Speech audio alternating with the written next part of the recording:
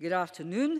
The next item of business is a debate on motion 15426 in the name of Aileen Campbell on celebrating the role of credit unions in Scotland's communities. Can I ask those members who wish to take part in the debate to press the request to speak buttons now? And I call on Aileen Campbell to speak to and move the motion. Cabinet Secretary, please. Thank you, Presiding Officer.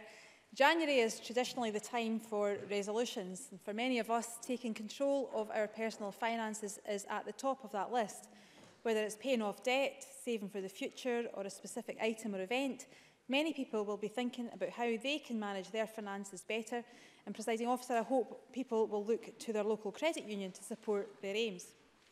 Credit unions are communities of people who unite and pool their money to provide each other with ready access to credit. This philosophy of people helping people is at the core of the credit union movement. As member-owned financial cooperatives, credit unions exist for the benefit of the people that use their services. They are not for profit, and as such, any funds they make goes right back into providing competitive rates on savings and loans, which is why they can use the line "people not profit" with pride.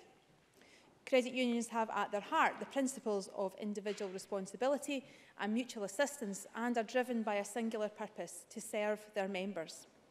They improve the lives of people through encouraging the wise use of credit and teaching the importance of budgeting.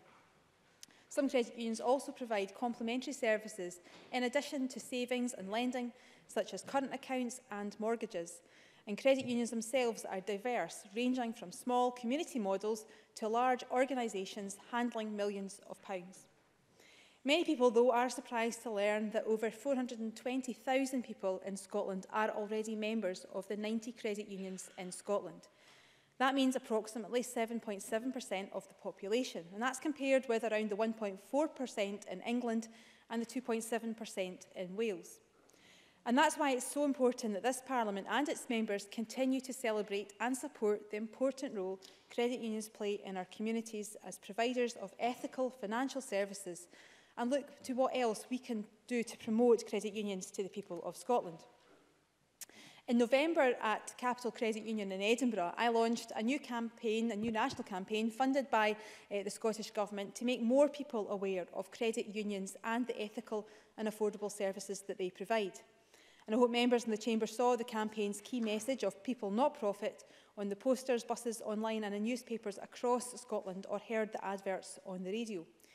And that campaign sought to do two things. First, to challenge some of the prevailing myths that surround credit unions, for example, that they are only for the financially excluded or that they are less secure than banks.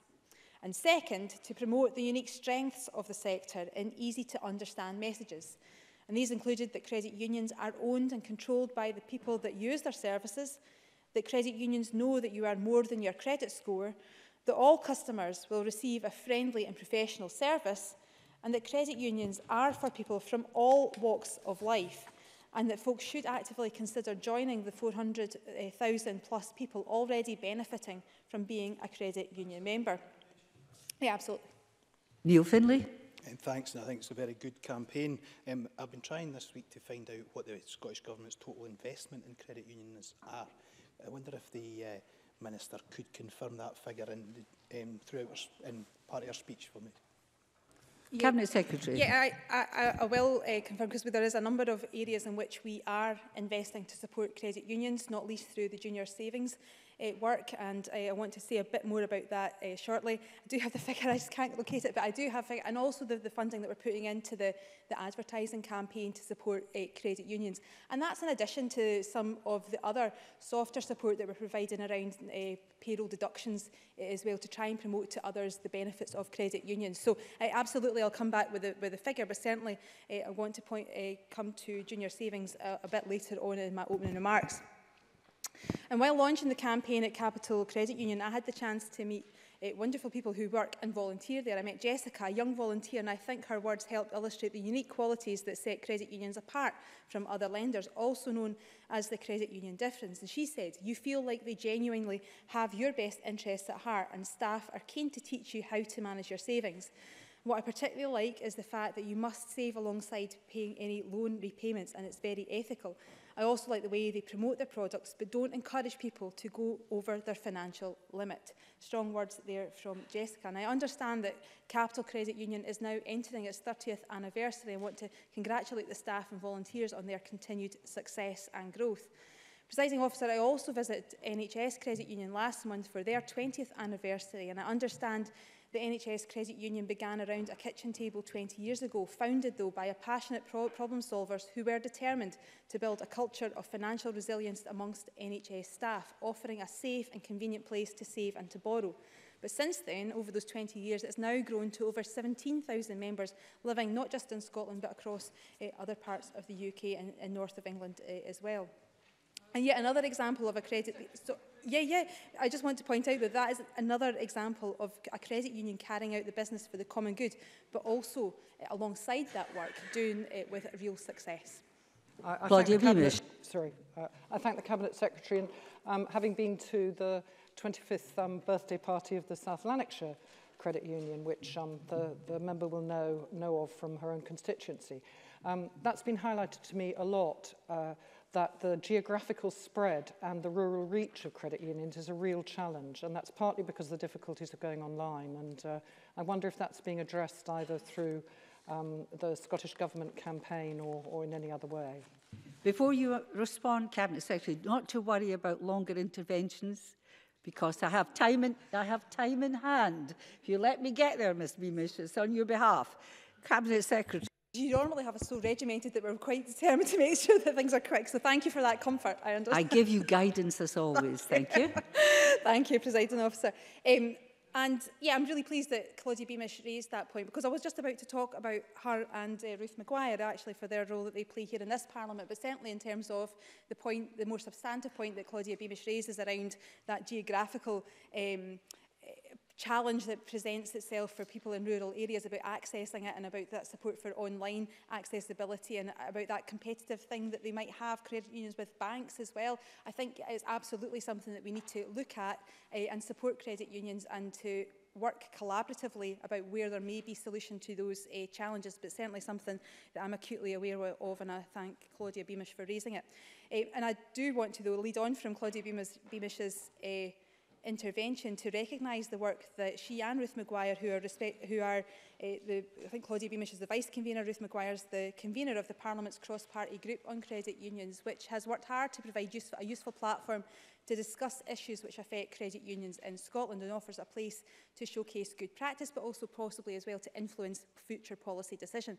And at the most recent meeting of the CPG, I understand delegates heard from the First Alliance Ayrshire Credit Union speaking about their work with the local council and other partners to collectively improve money management by offering a holistic advice service, for example, energy advice, housing advocacy, white good provision, a service that has helped hundreds of people to get the advice and support that they need.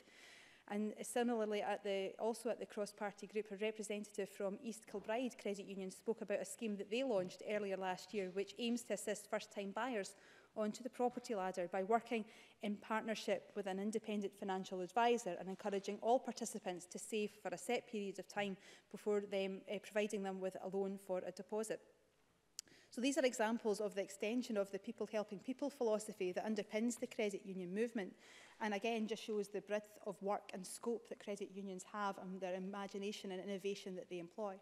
And there are credit unions across Scotland using their services in those creative ways to address a raft of social problems, from loans to alleviate funeral poverty to savings accounts to help people stop smoking.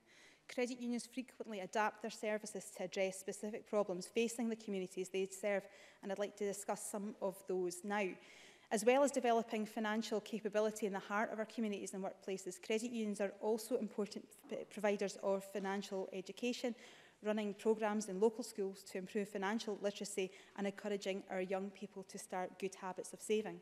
Since 2016, we've invested £274,000 in credit unions to develop new junior saver schemes in schools across Scotland, from Dumfries and Galloway to Morayshire. So I'm pleased, Presiding Officer, that there are now over 58,000 junior savers in our credit unions. But we want to build on that good work. So I'm delighted to announce a further £85,000 will be provided to extend the Junior Savers programme until the end of September 2019. And that will enable even more children to engage with their credit union and learn of the importance of saving and managing money. And we're currently evaluating the programme and drawing out some of the key learning as we identify longer-term steps for this important piece of work. And I think that goes some way to address some of the issues that Alec Rowley set out in his amendment, which we are delighted to support in the debate today.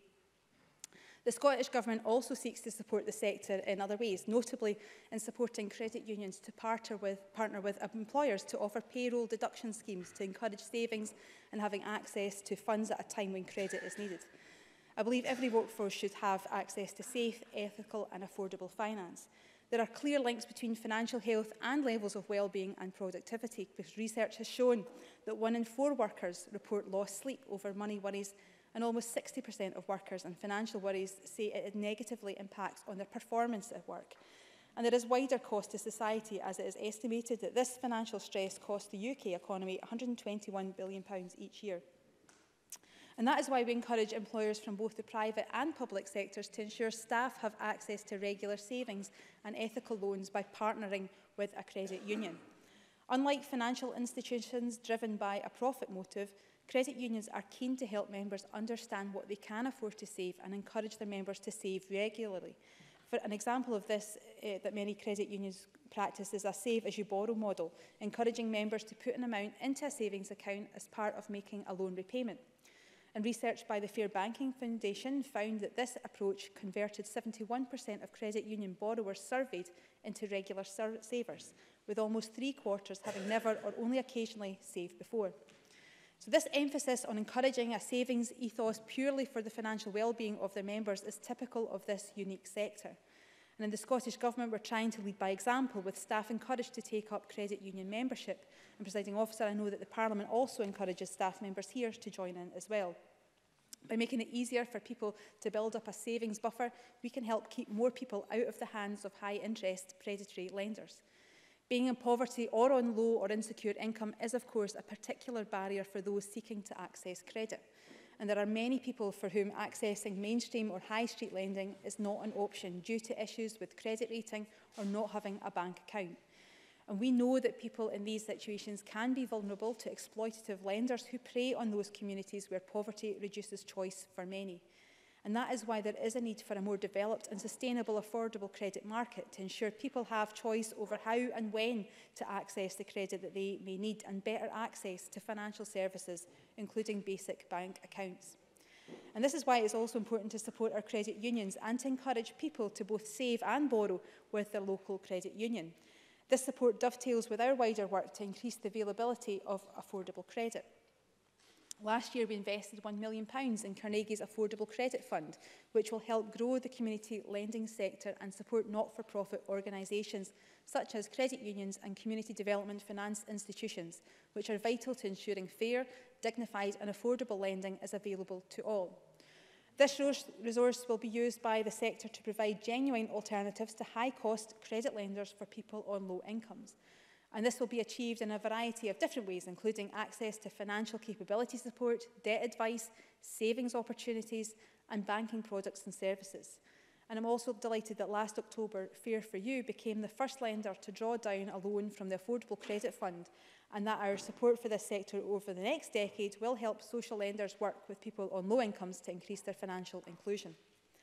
This government also understands the important role that good financial advice plays in helping to lift people out of poverty, and that is why in November I launched our Financial Health Check. This new service will be delivered by Citizens Advice Scotland and the nationwide network of Citizens Advice Bureau, backed by over £3.3 million of government funding over the next 2 years. Those who contact the service will have the option of receiving tailored advice either via the free phone number or face-to-face advice in a local Citizen Advice Bureau.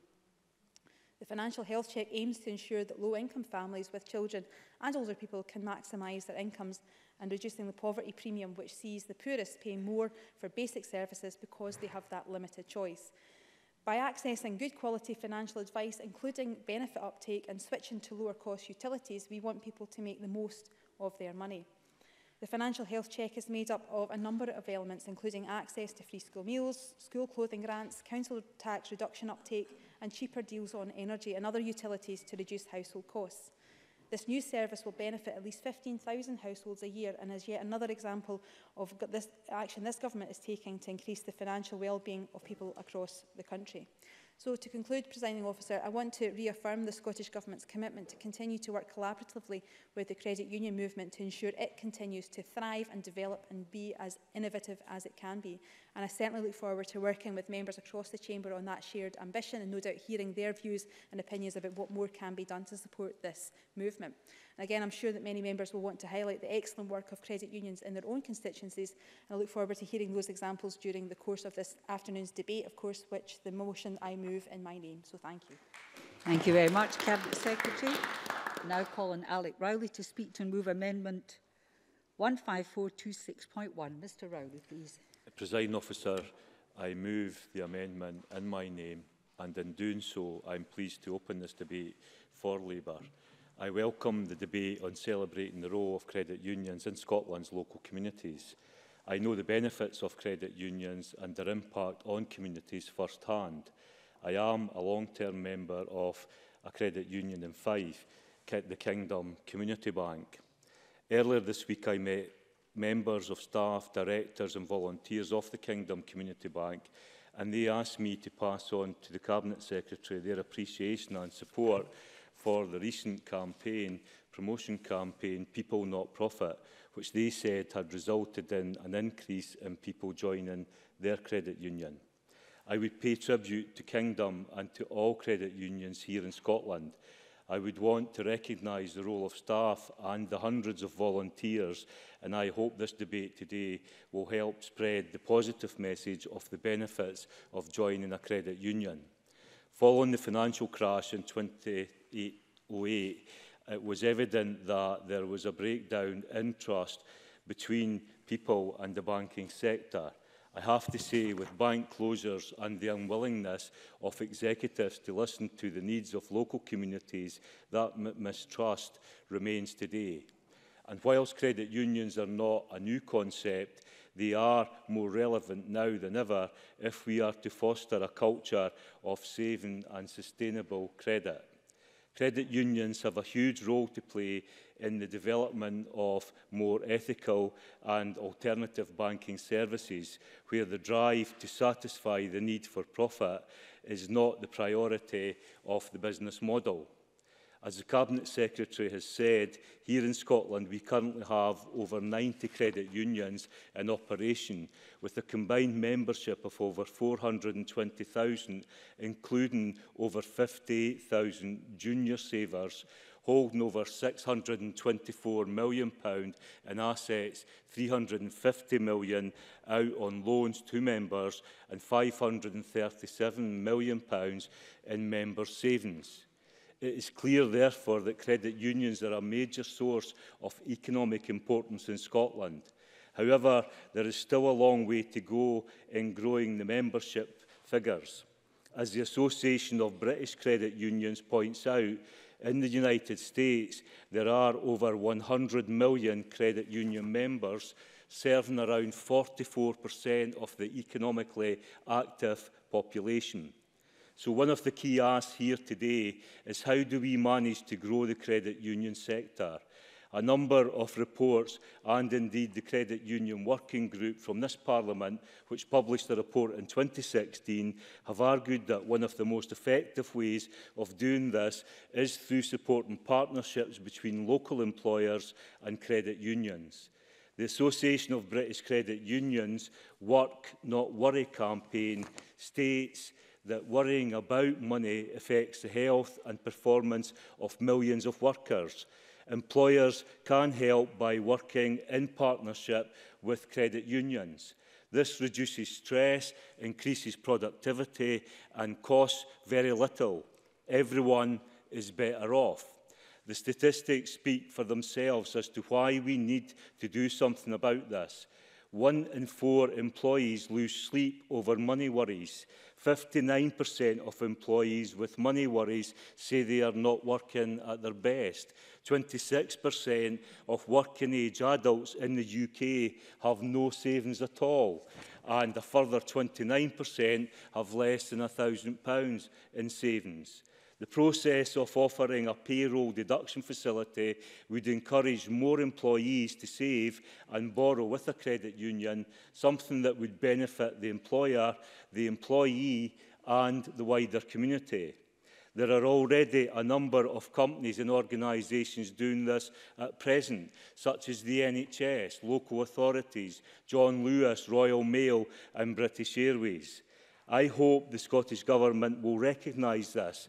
I am pleased that they have said today that they will accept our amendment, and now it is for this Parliament to come together, work together to encourage more companies and organisations to follow this approach. Credit unions are a way of bringing wider benefits to individuals, families, communities and employers, and they can be the way to tackle one of the biggest challenges in our society, the unacceptable levels of poverty. The Joseph Rowntree Foundation have recognised the role that credit unions can play in reducing poverty. In their report, We Can Solve Poverty in the UK. And further to helping people out of poverty, credit unions can offer a viable alternative to payday lenders that many in our communities sadly have to rely on. With over a quarter of people in the UK having no savings in the bank and even more having less than £1,000 in savings, it is not just the poorest that can benefit from credit unions, but the majority of the population in Scotland can benefit for being part of a credit union. And credit unions want to stress the point that they are not just services for poorer people. They are community services for all people. Credit unions can provide access to loans at a much better rate than offered by many large, well-advertised and highly visible payday loan sharks. Many of us in this chamber will have seen the adverts online and on television which sing the praises of quick, easy access to loans with outrageous levels of interest being charged. But credit unions are less visible, perhaps not so convenient to access, and sometimes people don't really understand what they are. And so it is vital that we start sharing the benefits of credit unions as widely as possible. Partnership working at local level again could play a big part in raising awareness. By educating children in the benefits of credit union, which I'm glad the Government has accepted in our amendment, we can start to set out a future where poverty is reduced, children have a better understanding of money and budgeting.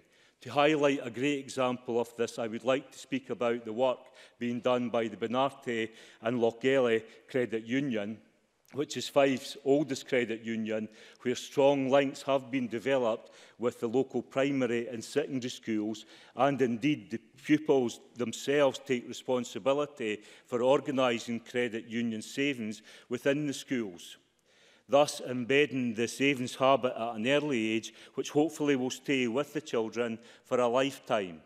And this is a model which could be extended across all schools in Fife and Scotland, and indeed is contained within the Association of British Credit Unions Credit Union Charter, which states to establish a credit champion in every primary and secondary school across Scotland who will lead that school's partnership with a local credit union and facilitate pupils' involvement.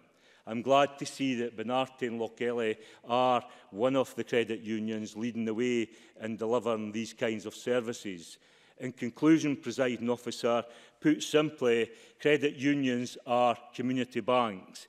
They exist to support and assist the community in saving and lending.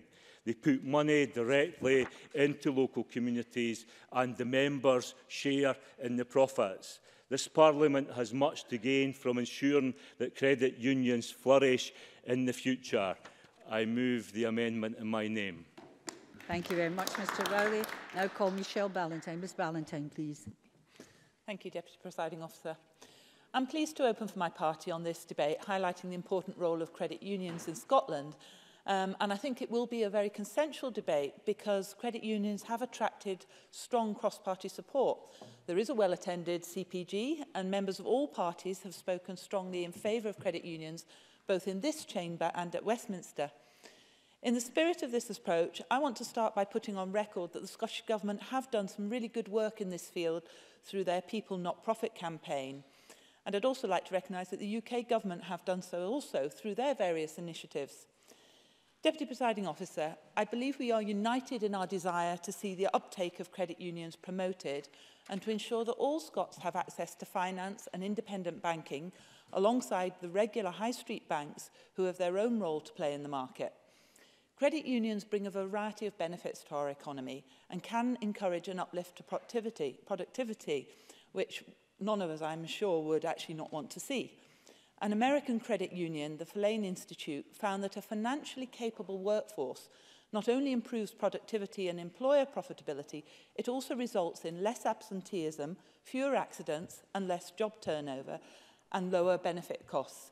And I think Alex was making that very good point when he was talking about how much a role credit unions have to play, not only in that day-to-day banking, but in that wider societal place. And the Cabinet Minister also touched on that. Their research revealed that ultimately, employers who are financially secure are better able to learn, change and grow with the company. So they have a real place in our whole economy.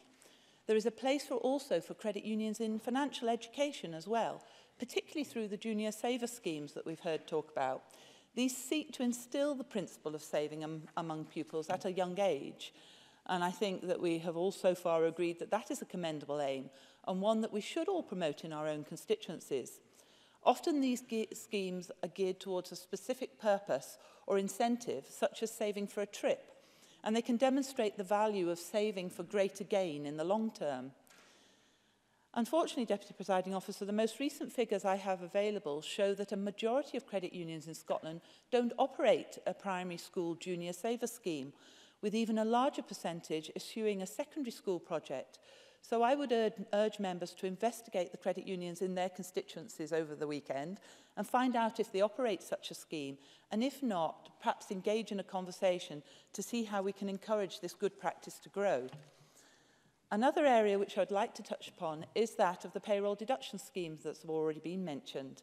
This is an idea which enjoys the support of ABCUL, the Association of British Credit Unions Limited, the Chartered Institute of Payroll Professionals, the Scottish Government and the UK Government, and the benefits are clear. Payroll deduction is a very simple process, with administration largely handled by the credit union.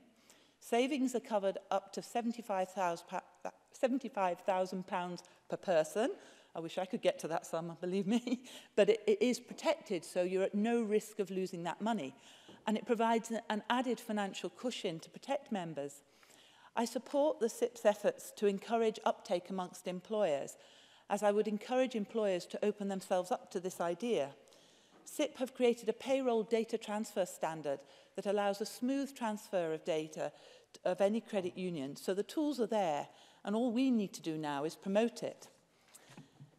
There are positive steps that have been taken to encourage the growth of credit unions. And as the Scottish Government have already pointed out through the Cabinet Secretary today, the recent campaign that we've seen everywhere, and I hope we will see more of, will contribute to that.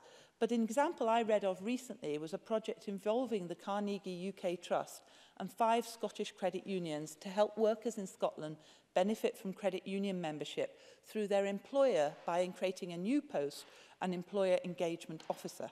And given that building partnerships with employers is a major issue for credit unions, this step is most welcome. The UK Government has also been working to encourage credit union growth, and the Chancellor announced a major package of measures in the autumn 2018 budget, which I hope this Chamber welcomes.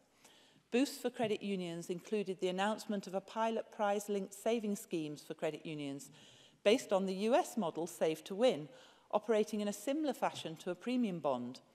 The Department of Digital Culture, Media and Sports Affordable Credit Fund has also helped 66 credit unions lend over 20 million to their members, with £5 million of direct investment so far, the positive impact of which has been welcomed by both ABCUL and the Lloyds Banking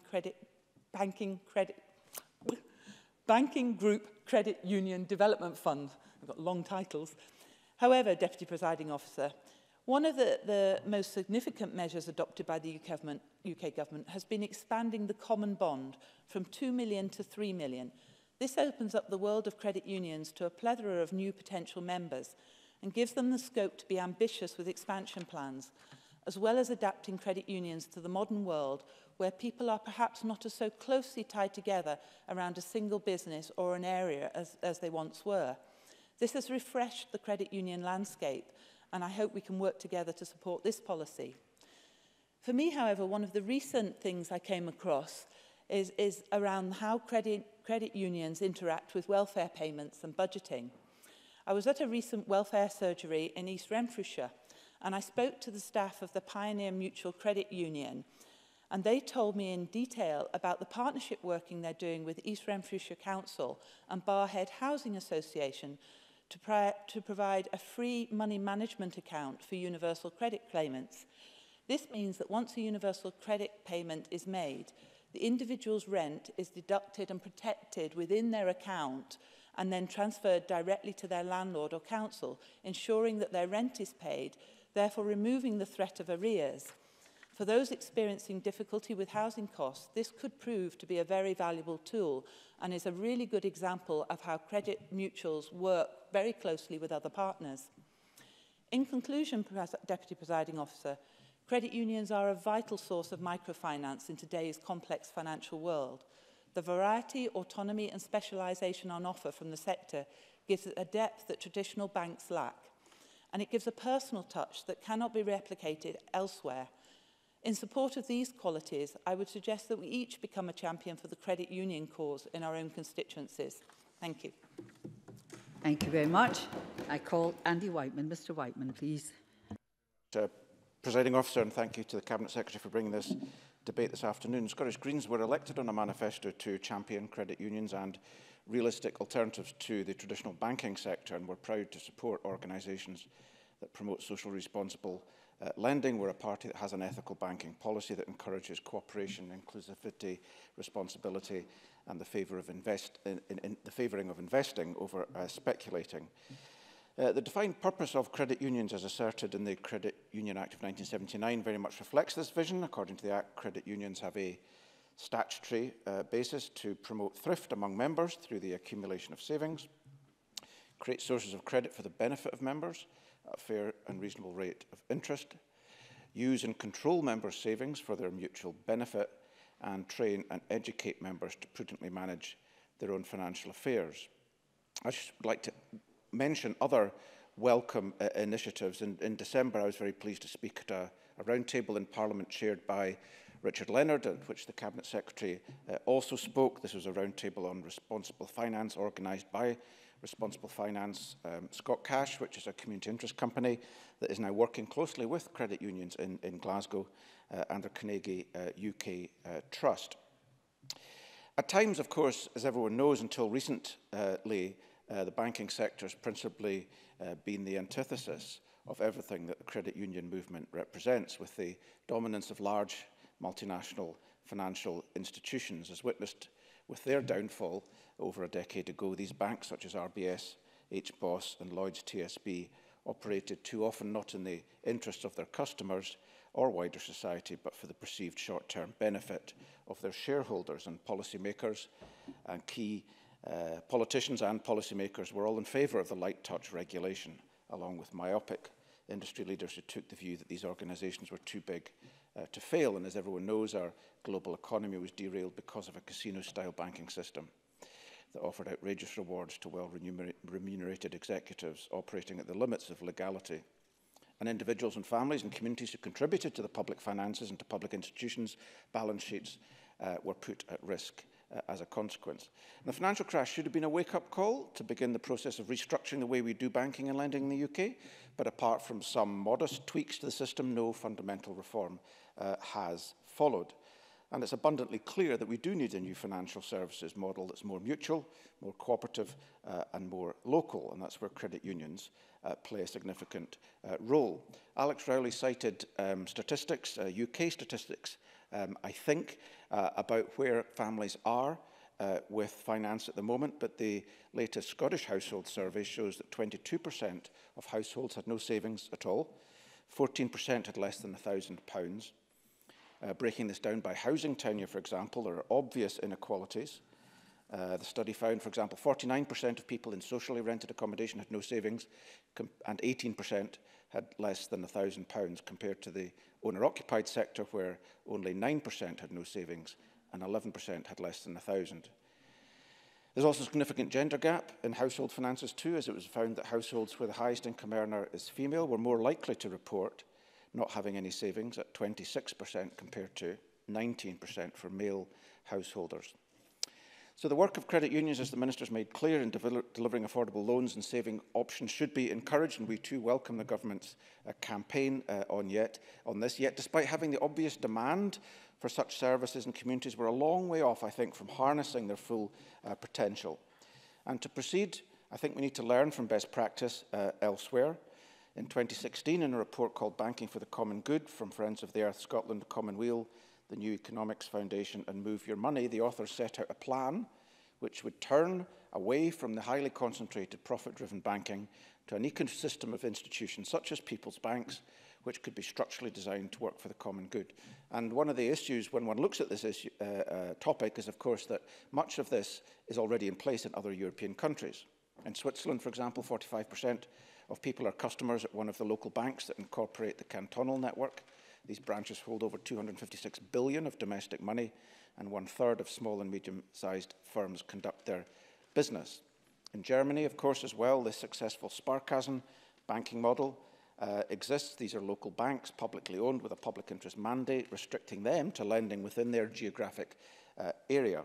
Sparkassen provide financial services to 43% of all German businesses and account for 70% of SME lending, and it's estimated that 60% of German citizens have a relation with their local branch, and no Sparkassen bank has defaulted since the 1970s, when a shared safety net was set up. And in principle, this shows, like credit unions, that a prudence over profit model can be a successful business.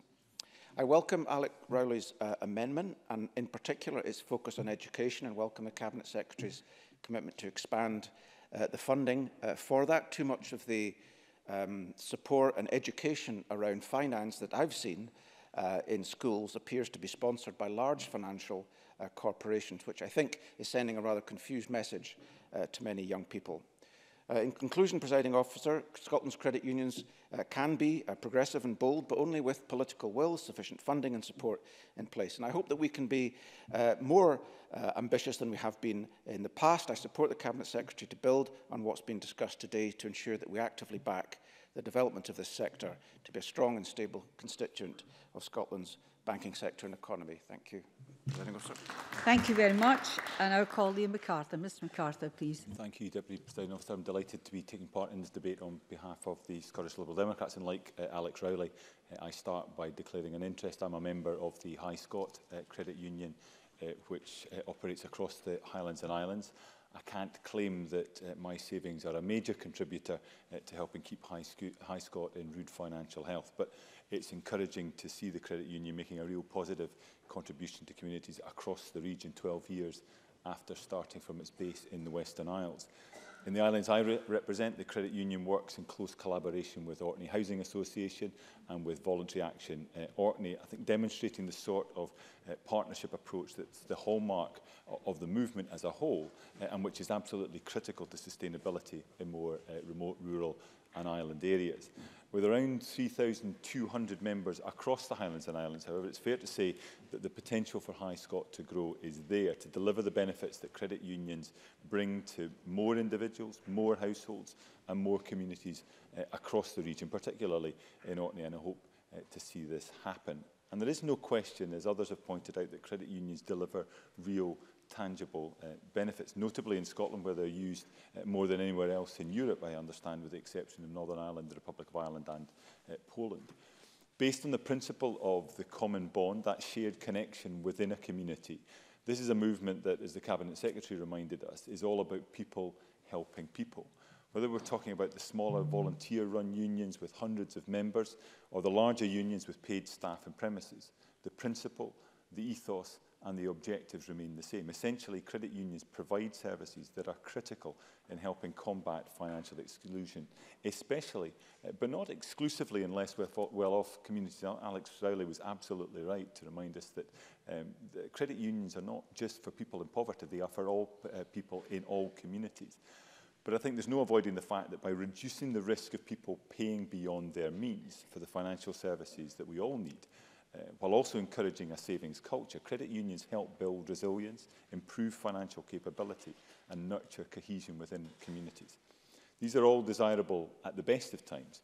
During a period of economic turmoil such as we've seen over the last decade, the role played by credit unions could hardly have been more important. Since the Labour-Lib Dem coalition government produced the first credit union action plan back in 2001, followed by a series of financial investments and support for their development, we've seen consistent and strong support and progress made. This is illustrated, I think, by the report produced by the Working Group in the Scottish Government in 2016. It underscores, I think, the contribution made by 100 or so credit unions across the country. Around 375,000 members, over £500 million in assets, loans approaching £300 million, all big, impressive numbers. But critically, the Government's 2016 report also identified ways to facilitate the further development of credit unions. And again, this was touched on by the Cabinet Secretary, principally though in the areas of payroll deduction and financial education.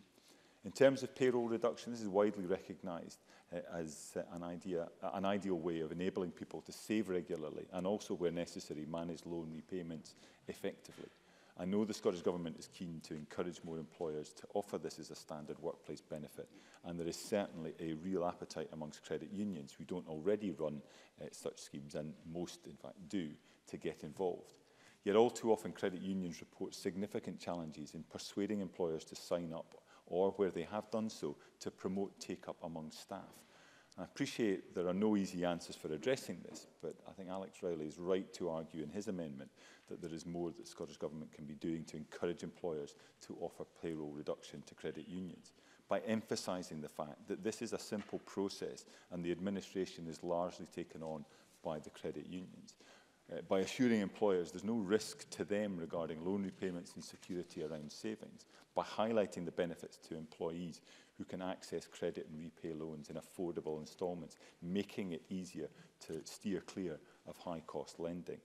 The Government has done, I think, commendable work promoting the living wage, incentivising business to sign up as living wage employers. But clearly, even those on the living wage can be at risk of financial difficulty and exclusion. And I would suggest there's perhaps an opportunity to more closely link up the work around promoting the living wage to efforts to encourage employers to sign up to payroll deduction arrangements with credit unions. There is then still the question of take-up by staff. And in this respect, I think all the evidence shows that having a workplace champion can be pivotal. Again, I would argue that the Government can play a key role here too, in not just getting employers to sign up to payroll deduction schemes, but also to look at ways of promoting this within their organisations, including identifying individuals who can act in that champion role. In many respects, these same principles could and should be applied to the development of junior saver schemes too. Self-evidently, it makes sense to nurture at the earliest possible age a savings culture. Financial education, after all, is a perfect fit with what Curriculum for Excellence is supposed to be about. Too often, however, schemes that are set up struggle to survive as individual members of staff or pupil groups move on. Good work is being done, and I think I would commend the work of Young Scott and their partnerships in this area. But I think there's a real need for greater creativity in thinking about how these schemes can be established, expanded and crucially sustained, including through the more effective use by credit unions of technology. Deputy Presiding Officer, again, I welcome the fact that we have been able to have this debate this afternoon, to allow Parliament the chance, as is already been heard today, to acknowledge the vital role played by credit unions in communities across our country. Despite the progress and successes over recent years, however, it's clear more can and must be done to promote the wider use of these credit unions. Efforts to do so, I am confident, will command unanimous support across the Chamber, and I confirm Scottish Liberal Democrat support, not just for the Government motion, but for Alex Rowley's amendment. Thank you very much indeed. Thank you very much, Mr MacArthur. And we now move to the open debate. There is a little time in hand, so there's time for interventions or indeed a little over your allocated time. Emphasis on little. I now call Annabel Ewing, followed by Maurice Corrie. Ms Ewing, please. Thank you, Presiding Officer, and I'm very pleased indeed to have been called to speak in the debate this afternoon on the vital role that credit unions play in communities right across Scotland and indeed in many, many countries right across the world. As far as Scotland is concerned, as we have heard, there are over 90 credit unions with a combined membership of some 420,000 people. And as the Cabinet Secretary has said, that means that around 7.7% of the population are in fact members of credit unions, though I think it is perhaps interesting to note that in the island of Ireland there are some 351 credit unions and some 3.6 million members. So we perhaps still have a way to go, but I think it's fair to recognise that there has been steady progress in Scotland over past years, and it is to be hoped that this debate today and the awareness-raising campaign that the Scottish Government recently undertook will help to raise the profile of credit unions even further. For credit unions provide, as we've heard, an invaluable service to the local communities that they serve. They can make available loan funding at affordable rates, since they are owned and controlled by the people that use the services of the credit union. They are not banks, Presiding Officer, witnessed by the fact that any profits are invested straight back into the credit union to keep interest on loans and savings competitive. However, like banks, they are subject to prudential regulation, with the Financial Conduct Authority being a lead regulator. And so that means that deposits are guaranteed, just as with standard bank deposits, up to a certain threshold. Membership of a credit union is based on, as has been referred to, a common bond, which used to be defined by reference to a geographical area alone, but in fact has widened out in some cases to include, for example, a specific workplace or membership organisation. Presiding Officer, in my Cowdenbeath constituency, as well as the Kingdom Community Bank Credit Union, already referred to, I am proud to say that there is also the oldest community credit union in Fife, that is the Benarty and Lochgelly Credit Union, already mentioned. The Benarty and Lochgelly Credit Union was established in October 1989, and therefore its 30th anniversary is coming up later this year, and I'm sure that members of the credit union would be delighted if the Cabinet Secretary was able to mark that 30th anniversary in an appropriate way, and I'm sure they would love to meet with the Cabinet Secretary in person, and I just thought I would take the opportunity whilst on my feet to get that one in. The Benarty and Lochgelly Credit Union has around 2,240 members, and the membership, that is the common bond area, is drawn from Ballingeary, Lahore, Crosshill and Glencraig in Benarty, and also from Lochgelly. The assets held are currently over £1 million, and the share value is around £1.5 million. The maximum amount that can be loaned is £10,000, and the current interest rate is around 12.7%, which represents about 1% per month on a decreasing balance basis. There is no credit check carried out, rather local knowledge plays an important role. There is also very much a feeling that everyone deserves a new chance. So even, for example, if someone has been sequestrated in the past, there will still be a consideration as to whether a loan can in fact be made, albeit perhaps at a lower level than originally sought. The Benarty and Lochgelly Credit Union has in fact proved very successful in terms of its approach to credit management, with bad debt amounting at the end of December 2018 to around £9,000 out of a loan balance of around £675,000. It has also been a trailblazer as far as engagement with young people is concerned, for even before the rollout by the Scottish Government of the very successful Junior Saver Scheme, and can I just take this opportunity to welcome the Cabinet Secretary's announcement of additional funding of some £85,000, and this will help to further extend the rollout of this very successful scheme. But the Benarty and Lochgelly Credit Union had established children's accounts earlier, indeed at Benarty Primary School and St Kenneth's Primary School and at Lochgelly High School, and it has also recently done the same with respect to St Pat's in Lochgelly. In fact, in the local area, some children were already members as their grandparents had opened an account for them. Children can be Saver members only, as it is not until they are 18 that they can borrow money.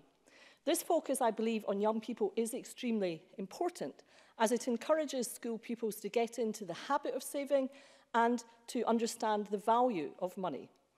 The credit union is run by a board which is made up of volunteers elected to serve, and the current chair is Willie Clark and the treasurer is Donna McEwen. And I had the opportunity to have a chat with each of these founding members of the credit union about the work that they do, and I would wish, Presiding Officer, to take this opportunity to thank them and their fellow board members and indeed staff for all that they do to help the local community to thrive. And of course that goes too for all those involved in the Kingdom Community Bank Credit Union. Presiding Officer, in bringing my remarks to a close, I would like to stress that regardless of whatever perhaps could be viewed as the key inspiration in the early days of the credit union movement, the Benarty and Lochgelly Credit Union is anything but a poor man's bank. Their membership includes all ages and all walks of life, and about as many members are in employment as in retirement or unemployed. Of course, it has to be said that the impact of Westminster austerity on communities such as Benarty and Lochgelly cannot be underestimated. And indeed, there is a facility for emergency loans from the credit union to help those who, for example, have had the safety net of social security simply removed from them. Presiding Officer, I would wish to commend the Benarty and Lochgelly Credit Union for all that they do to help local people and to make their communities more resilient.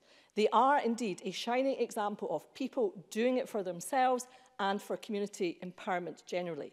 And in conclusion, Presiding Officer, I did promise that I would make a plea today for people in Benarty and Lochgelly to consider becoming members of the local credit union, as new members are always welcome. And I also promised to make a pitch for anyone in the area who may wish to get involved in the operation of the credit union to consider coming forward to sit on the board. For young or not so young, I would say that your community needs you. Thank you, Presiding Officer.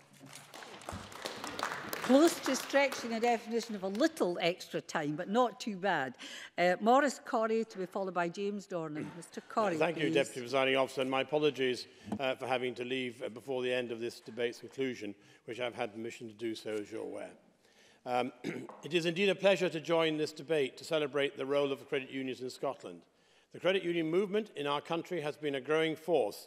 Its development over the years has helped to contribute to our society and more specifically to our local communities. And today there are about 100 credit unions operating in Scotland, as already been mentioned. These financial cooperatives, together serving over 400,000 Scots, offer loans and saving programmes to members who have a common bond. And anyone can pool their resources together and make loans to one another as part of a voluntary, cooperative structure, a simple yet impactful ideal. We are here today to appreciate the role of these credit unions in our communities, and I do so gladly. The value of these unions to society is most definitely worthy of note, and in particular, we can all appreciate their nature to promote inclusion.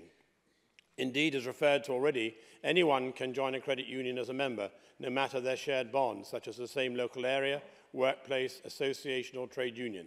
And this bond is the true strength behind the credit union movement, and by encouraging this inclusivity, people across Scotland can support these financial services alongside each other, whatever their circumstances. Credit unions are moulded by its own composition, the members themselves. This means that rather than being having heavy focus on profit, the movement is instead a unique and strong service geared towards members. The fact that they are not only owned but influenced by its members means that this cooperative movement can advance its impact on local communities and its wide-reaching scope for financial assistance. As a credit union member, anyone can take control of their own finances. Surely this shows that by fueling entrepreneurship, Scotland's track record of economic ventures rooted within the community continues to stand out. Through a local lens, more people are becoming active in the economy, which in turn has helped to build up areas in which economic activity has been hard to come by. This contributes towards a much-needed reduction in inequality across Scotland. For those who are perhaps more vulnerable to financial debt, this offers security and an agency that is their own. The credit union movement encourages a broad scope for financial assistance. They offer a variety of savings accounts and affordable loans that suit individual needs, and this means that members can choose what works for them. The benefits are obvious. With no third-party shareholders, members can enjoy competitive rates of interest on loans and savings accounts and also saving options. Personally, I've had the privilege of meeting with various local credit unions in my area and have witnessed what they do in my area of West Scotland, I see that the professionalism in which these credit unions are handled and performed daily. They highlight a social conscience at their core, which I am pleased to see local authorities are in support of. And the security provided by the credit union movement is invaluable to its members. Through its provision of a wide range of loans and savings, people can make some financial control and take it, and also be prepared against any unexpected loss. This security net is a major reason why credit unions memberships have become more attractive, and the regulation of these unions by the Financial Conduct Authority and the Prudential Regulation Authority means that they are viable and credible. Money within the union is also protected by the Financial Services Compensation Scheme for up to £85,000 per member, and this is equal to the protection offered by building societies and banks, but is a more people-friendly cooperative. This security means that people are protected from the worries of being stuck in a mire of financial debt, and it also guards them against predatory lenders, as we all know. The UK government has also made moves to make stricter regulations on payday lending and target illegal lending, which is welcome. This helps to put the members' interests first, and therefore awareness where such a great initiative is underpinned by security has helped this further develop. And surely this shows why credit unions movements deserve to be celebrated. Collaboration is at the heart of why these credit unions are gaining momentum in Scotland, and indeed I'm pleased to see cooperation continue between the Scottish Government and the financial sector. This will help to raise awareness of the movement and encourage more people in Scotland to become members, and the UK Government has also made significant efforts to help the expansion of credit union publicity. And as a veteran, I am especially pleased to see the launch of an Armed Forces personnel credit union in 2015. Ex-servicemen and women can find it difficult to accrue solid credit rating with frequent moves, and they can be targeted easily by payday loan groups.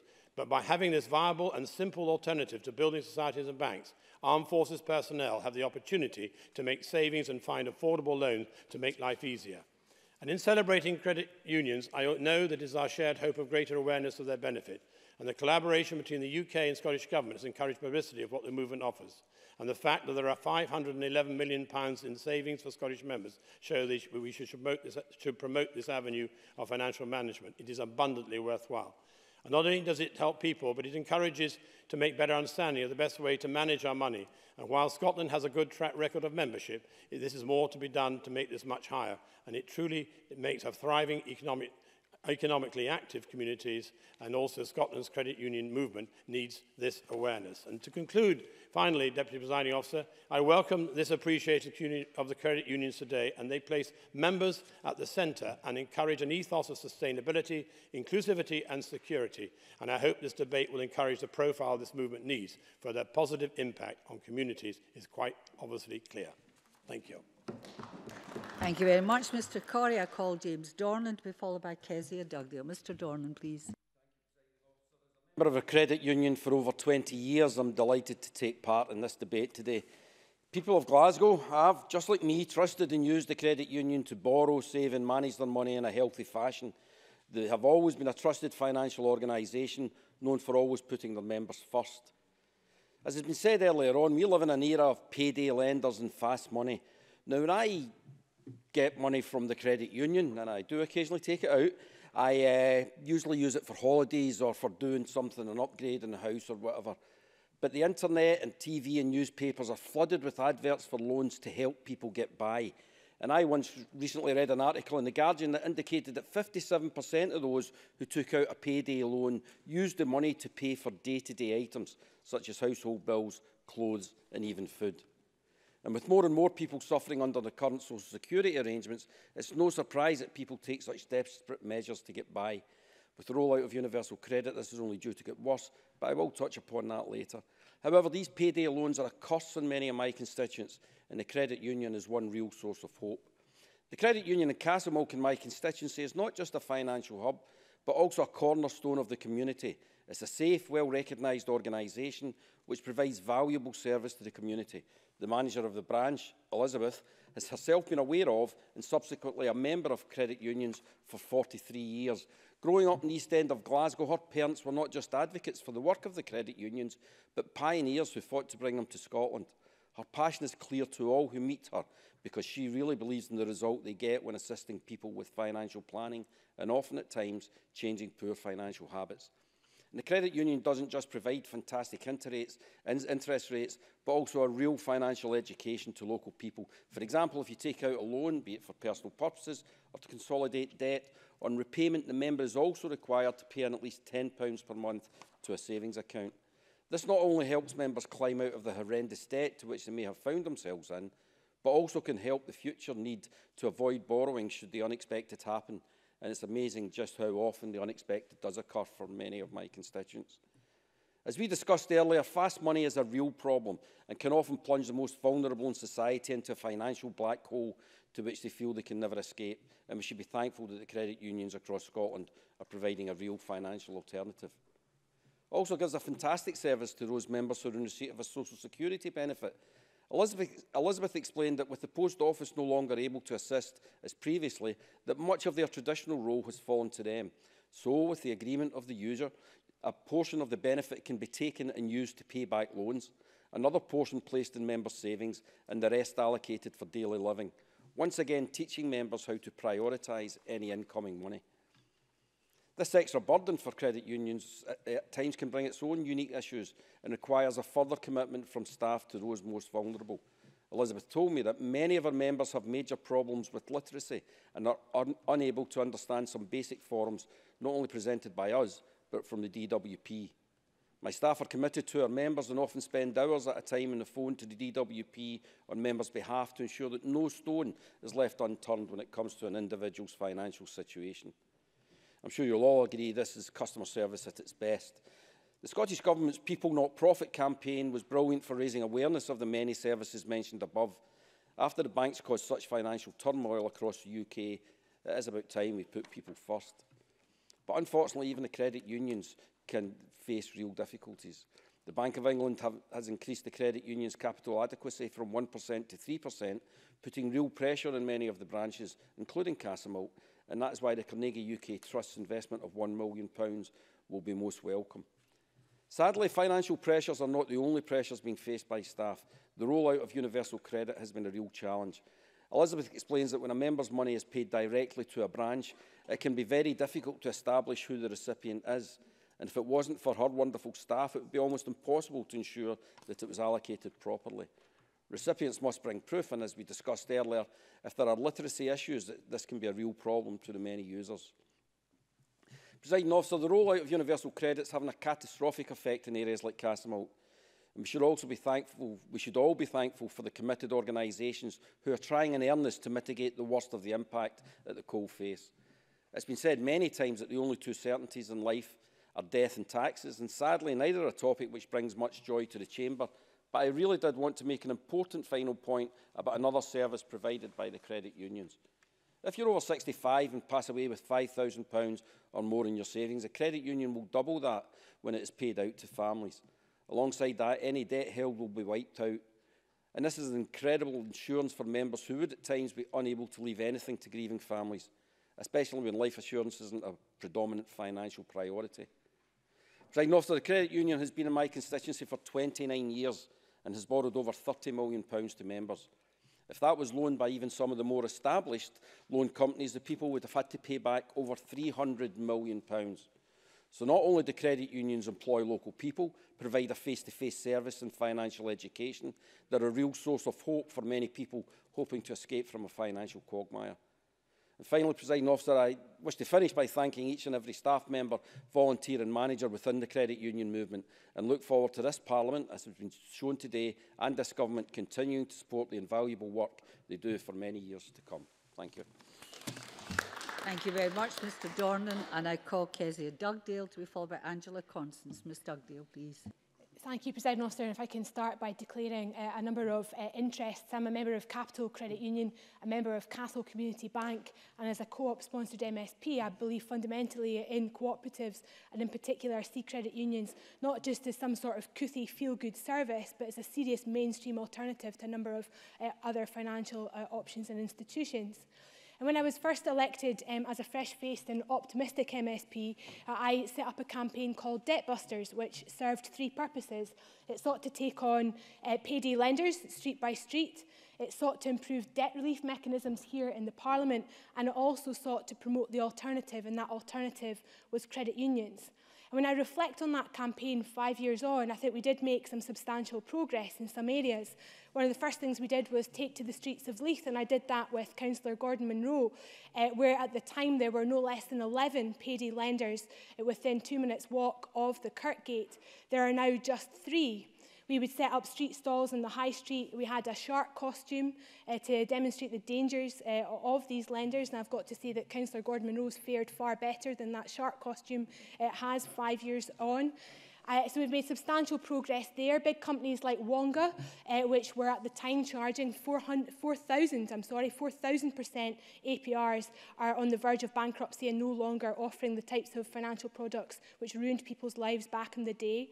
And our sights are now set on alternative financial services like Bright House, who perhaps don't charge 4,000 APR, but in charging 160 or 200% APR for white goods, cause families up and down the country tremendous amounts of debt pressure. The second aspect of the campaign was around improving debt relief, and I think we made a lot of progress here in the Parliament about introducing fast-track DASs, debt assistance schemes, to make sure that we would freeze people's interest in the debts that they had at the minute that they applied for assistance, rather than waiting to the point that they were at the cusp of bankruptcy to freeze that interest. And I pay credit to the government for listening to the campaign at that time, and indeed in taking the advice of Mike Daly, who led this charge on behalf of the Govan Law Centre. The third part of the campaign was about promoting that alternative, and that alternative being credit unions. And although we've made some progress in that time, arguably nowhere near as much as we should have done. And I think it's really important to recognise that there are a multitude of different types of credit unions with objectives of their own, which we need to respect. There are some credit unions that desperately want to offer an alternative to payday loans. And I think the first credit union to do that was Blantyre Credit Union back in 2013. They had a product called the Swift 500, which allowed people to access up to £500 on the same day that they went into their credit union and got it. And they did a really interesting bit of analysis in terms of how that went. So in the first year of that project, 2,900 people in the Blantyre area borrowed £500 from the credit union rather than from Wonga. And they were able to establish that that actually meant that they'd saved £500,000 within that community because of the difference in interest that was paid between the credit union and what they would have cost if they'd gone to Wonga. That's £500,000 back into that particular community that could be spent on local services and in the local economy. And they were also able to further demonstrate that of that £500,000, £113,000 of it actually went back into the credit union in the form of savings. People were able for the first time to put money aside and guarantee themselves the financial security that was so often absent. I think we also need to recognise, though, that some credit unions think the whole concept of a payday loan is fundamentally wrong, that it's unsustainable, and they don't want to offer those products, and we shouldn't ask them to. They don't have to do that. So I think in whatever support we have and we offer credit unions, we need to recognise their right to operate in the ways that they want to, that reflect their local circumstances. One of the other major changes that's happened in that time is the amount of money that credit unions have had access to develop and advance their IT capability. Credit unions needed the ability to have online banking facilities to appeal to the types of people that should be using credit unions as a service. And I think there was something like £33 million provided by the UK government to make sure credit unions had access to that IT capability. But the very minute that they had that capability, the financial sector moved on, and the way that we bank moved on. And I think very few people in this room would say that they sign on to a desktop computer to look at their online bank account. They're far more likely to do it on their mobile phone. And credit unions are miles behind high street banks in terms of having mobile phone technology. And actually, consistently, credit unions are behind the curve when it comes to this technological advance. And of course they are, because they don't have the capacity of the high street banks to invest the development money into things like this, which is where the government here in Scotland and indeed the UK government can step in and assist. And I would encourage them to do more of that.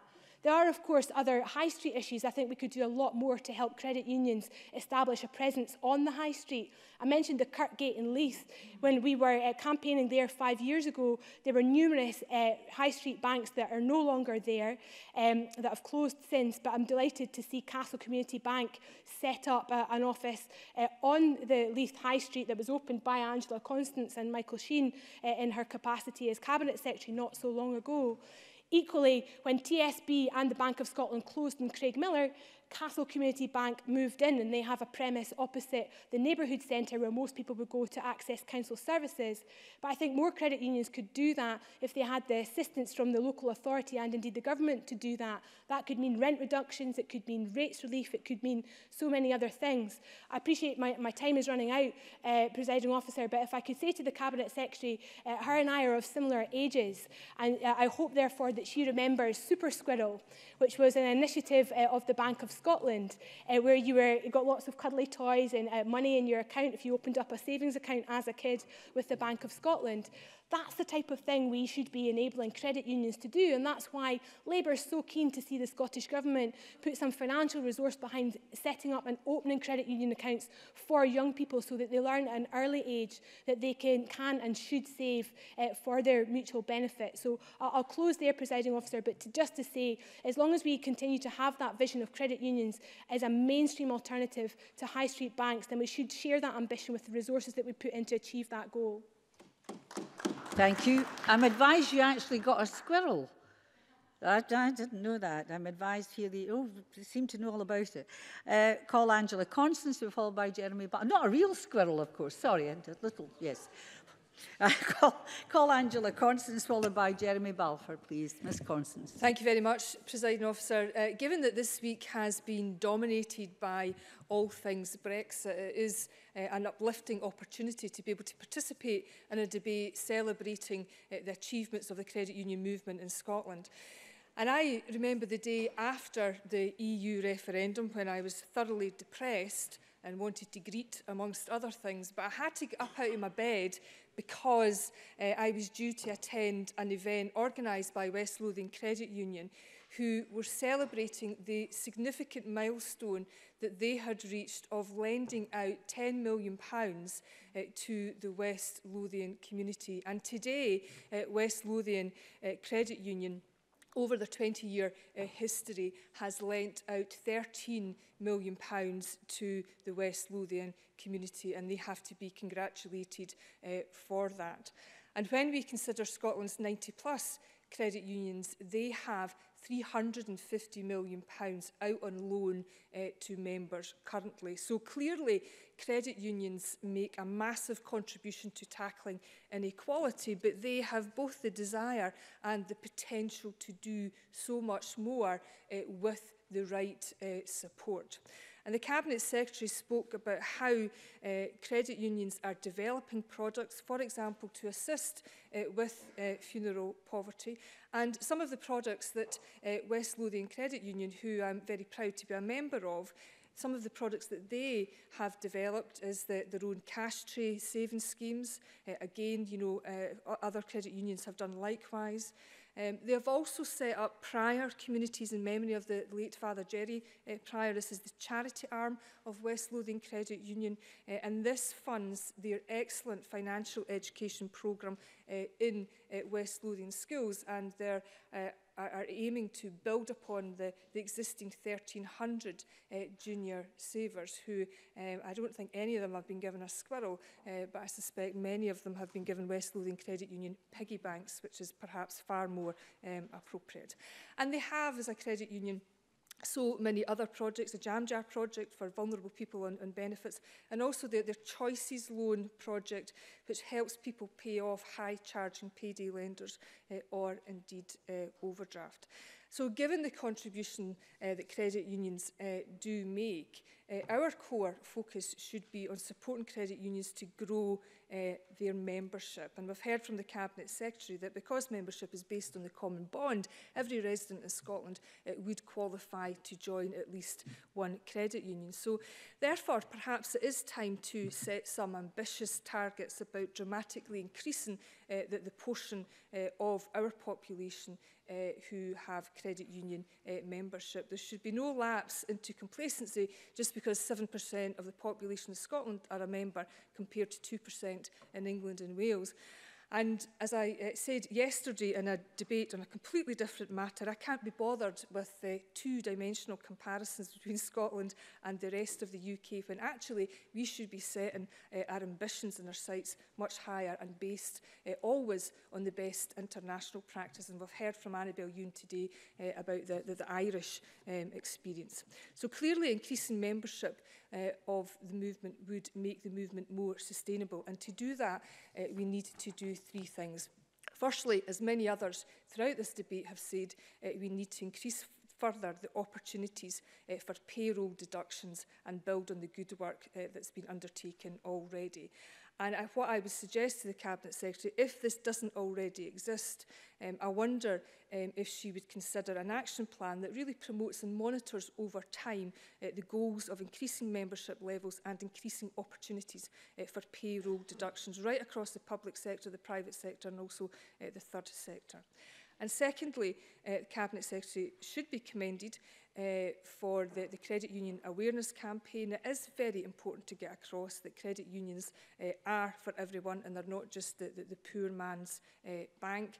And I do think in our consumer-savvy society that if more people knew that deposits in credit unions are protected up to £85,000 per person under the Financial Services Compensation Scheme, exactly the same protection that's available to deposits in banks and building societies, that more people from all walks of life would join.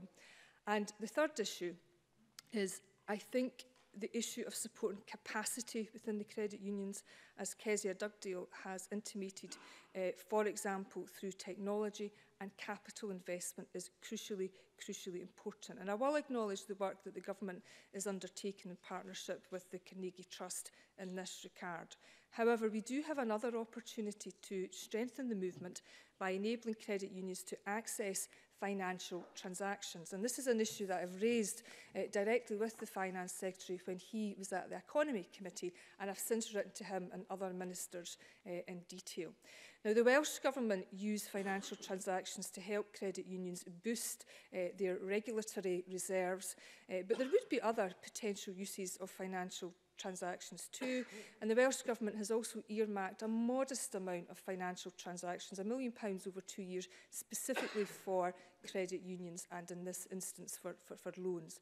So I really hope that the Cabinet Secretary will explore this potential with the Finance Secretary too, given that credit unions are also referenced in the Tackling Child Poverty Delivery Plan, Every Child, Every Chance.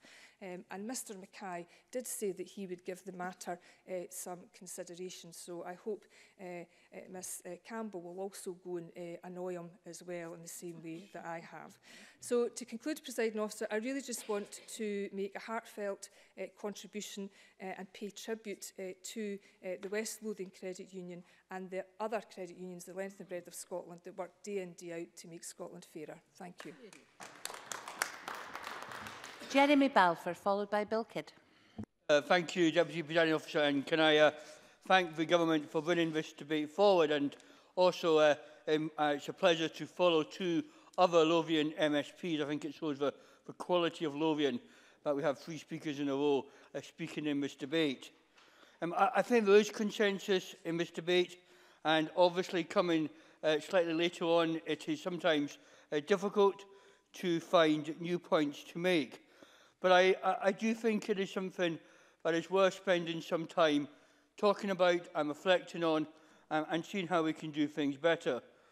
Last year I had the privilege to travel to Rwanda, where credit union banks are starting to be based in the local community to allow people to save and then borrow as they can do here in Scotland and the rest of the United Kingdom.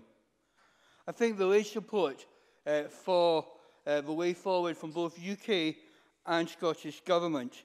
And I agree with other speakers that we shouldn't be limiting our ambition. Yes, we are doing well compared to England. We have a way to go in regard to Northern Ireland.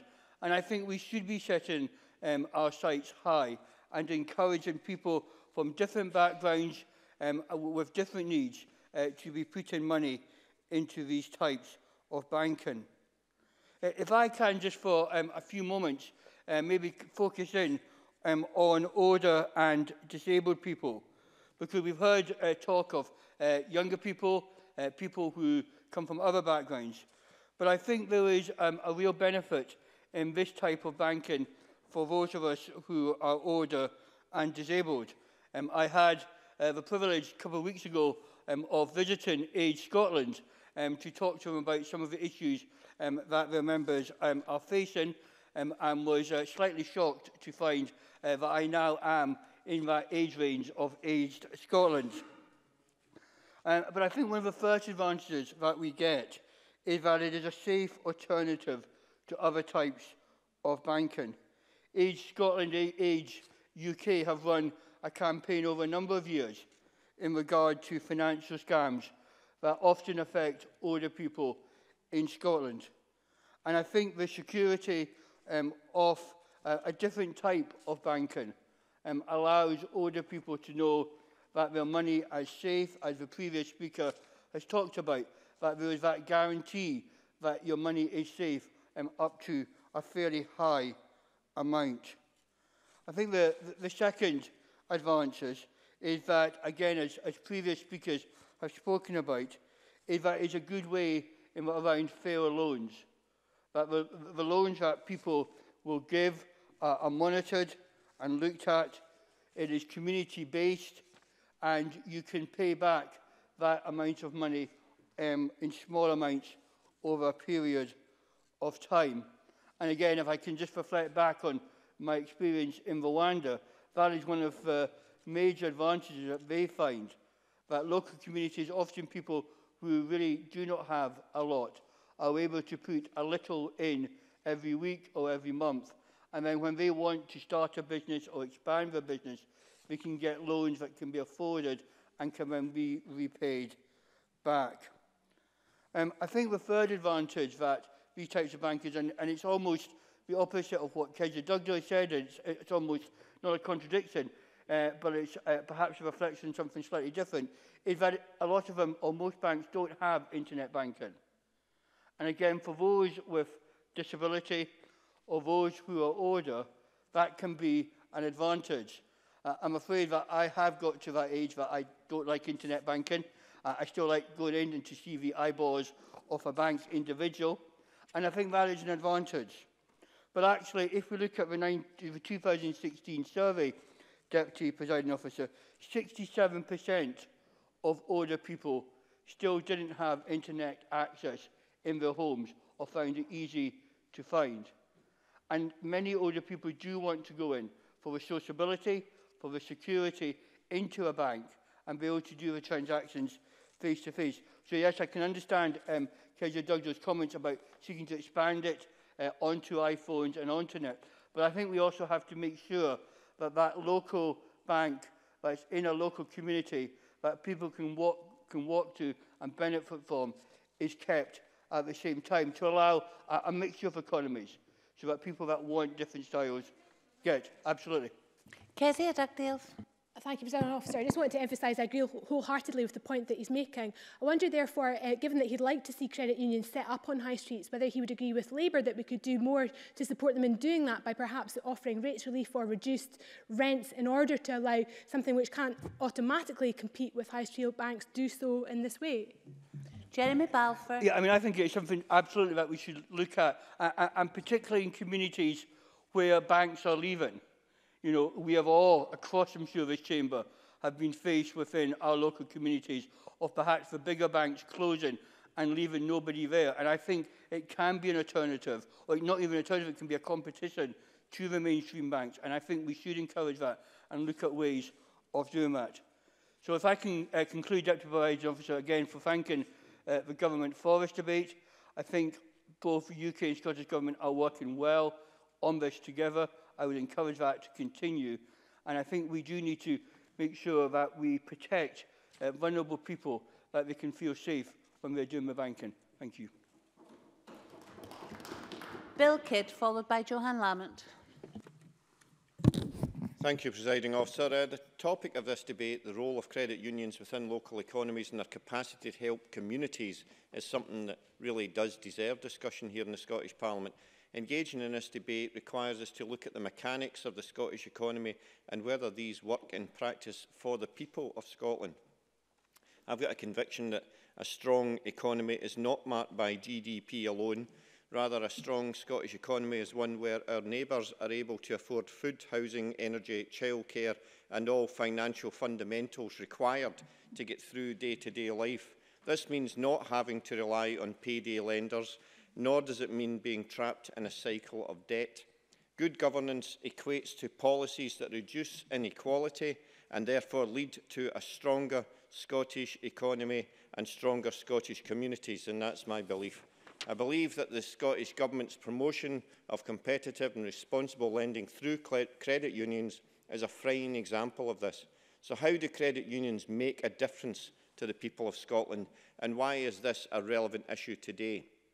Credit unions, as has been touched on by many who have spoken before me, are community-based organisations that offer membership to people who share something in common.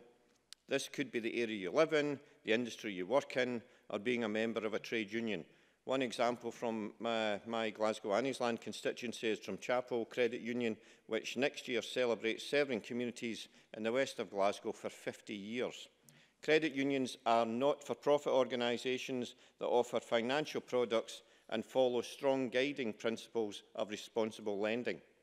They offer loans, cash ISAs and current accounts, amongst other products. For loans, they are capped at an APR of roughly 42.6%. However, more often than not, they lend at a lower rate than this, compared to payday lenders who are capped at 1,500% APR. This is obviously significantly better. However, constituents may find that banks often offer loans on 3% APR for those, but only for those who, first of all, qualify for an account. APR is the real amount you will have to pay, including the compound interest and any additional costs accrued over the year. So it's very important that people making a credit application consider this cost. It is essential that people find the most competitive rate of APR available to them and only seek out credit where they can afford to pay it back, and that's where credit unions come in. For those who are not able to access the headline rates or products offered by high street lenders like the banks, credit unions may be able to offer a competitive loan. Responsible and fair credit lending is the most crucial thing here. Before applying for a loan, credit unions, as is in the case in my constituency, will often require members to save first. And why is all of this so relevant today? In 2016, the Money Advice Service found that 4 in 10 adults across the UK did not have £500 or more in savings. This £500 is a crucial amount that is often called buffer savings. Whilst not always possible, working towards having £500 saved can make the difference of being able to afford unexpected expenses. Credit unions can offer a good and supported way for people to build up this amount of savings. Saving £42 a month would give you a savings buffer of £500 within a year. The reality is, however, that reaching this is difficult for many people. In 2016, Mascacci produced research indicating that 48.4% of adults in Scotland have less than £100 in savings. That is almost half the people of Scotland. In this circumstance, any small amount, even £5 or £10 a month, put into a regular savings account will make a difference over time. I think it's important to mention the free advice that is available from debt charities. Step Change is one debt charity that works in Scotland to provide free debt advice to anyone who needs it. And I'd recommend that anyone struggling with debt speak to Step Change or another approved debt charity as soon as possible. They can either help you consolidate your debts or arrange an affordable payment plan. These plans often freeze any interest on debt. People with less than £100 or £500 in savings may have to seek out credit to pay for unforeseen and unavoidable costs. In this context, credit unions are a much safer and fairer alternative to payday lenders. Due to their onus on responsible lending, they can provide credit and often give one-to-one support that helps avoid creating a cycle of debt. Presiding Officer, I'd like to end by reiterating the importance of safe and fair alternatives for people seeking out credit who are not able to access high street offers. These must be competitive and they must be responsible. When we not only see debt being reduced, but individuals being able to accumulate money that is set aside to help in times of emergency or cash flows or just day-to-day living, we will see a fairer society. The role of credit unions is providing a viable and fairer alternative to payday lenders, and it's vital to many. I thank them for their current approach and its consistency in this effort and for their positive impact on our many constituents' lives right across Scotland. Thank you very much. Johann Lamont, followed by David Torrance. Thank you very much, Deputy Presiding Officer. I'm grateful for the opportunity to contribute to this debate. I should declare an interest as a cooperative MSP. The Scottish Co-op Party is committed to building support for and sustaining cooperative initiatives in the economy, in education, public services and in our communities. And I'm proud of the role of credit unions in supporting individuals and families, the work of volunteers who make real every day their commitment to changing lives. I'm proud too of the pioneering and creative work of credit unions across Scotland and internationally. Initiatives not decided by government, but imagined and created by a movement with a proud history and as relevant today as ever it was. This debate may be consensual, but we make a mistake if we imagine that the credit union movement is cosy or comfortable. Credit unions have challenged and continue to challenge what may be perceived as the normal way of doing things, a normal that has too often been predatory, exploitative of vulnerable people, and working from a business model that relies on encouraging people to make financial decisions that are against their own interests. We need to ensure we do all we can to support credit unions to offer a genuine alternative to these dubious practices. Any study of the work of credit unions reveal ambition, pioneering approaches on saving, reliable borrowing and budgeting, increasing financial confidence. I've been privileged to see the work of credit unions across Glasgow, and I am in awe of their collective energy. The example of Pollock Credit Union is instructive. It saw huge growth when it was given the opportunity to be located in Pollock Shopping Centre. There, its visibility, the fact that it looked like a bank premises, its accessibility, gave increasing numbers of people the confidence to become members.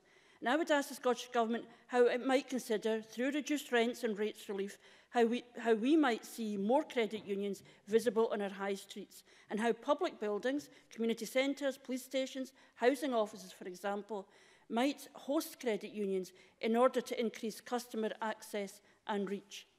And this matters more broadly.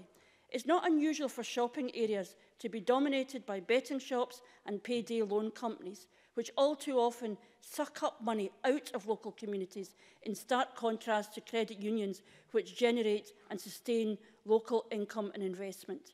Now, I'm proud of Labour's record in power in supporting credit unions, building capacity at a local level, allowing a greater range of services to be developed.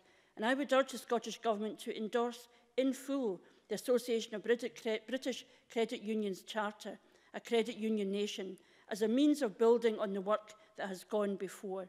We should support credit unions in being able to deliver more banking services, and I think the points made by my colleague Kes Dugdale in this regard are critical. We need to give them the means to deliver these services in the modern world. It's essential that there is continuing education on the role of credit unions. I welcome the payroll initiative in our own amendment, and indeed it was an early decision in the Scottish Parliament that's meant that I have a credit union a bank account from which my salary goes into every month. I note the initiatives to give young people credit union accounts. Neil Finlay. In terms of the Parliament system, is that, does she have a choice as to which credit union that goes into? I don't know whether there's a choice. I think initially that it was a partnership with Capital Credit Union. That may be something that the colleagues might want to look at. But it was a very important initiative at the time, signalling the importance of credit unions, not just to people in impoverished and disadvantaged communities, but to people in work.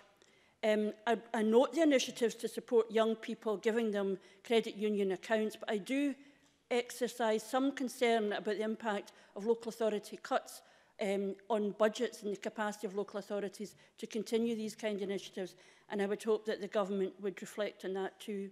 There's no doubt that learning early about savings and financial awareness reduces the capacity of exploitative financial offers to be accepted. And I would like to make the broader point on education on the cooperative model as an important, not marginal, part of the economic landscape. It cannot be right that a student of economics can go through school, college and university without being taught about the cooperative economic model.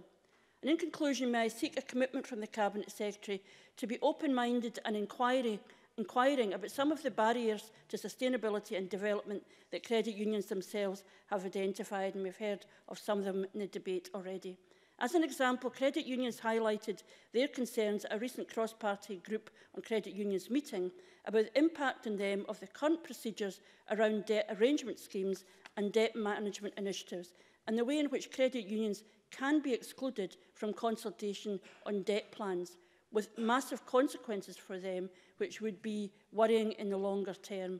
I would be grateful if the Cabinet Secretary could confirm her willingness to meet with credit unions, perhaps along with the cross-party group, to discuss this very important issue. It is, of course, great to recognise, celebrate and applaud credit unions, but it's also a good time to take stock and ensure we do all we can to harness their huge potential to serve the people of Scotland, to ensure that our young people understand exactly what they're doing in a world where too often the business model creates exploitation rather than a safe place for young people and others to save. Thank you. David Torrance, followed by Tom Mason. Thank you, Presiding Officer.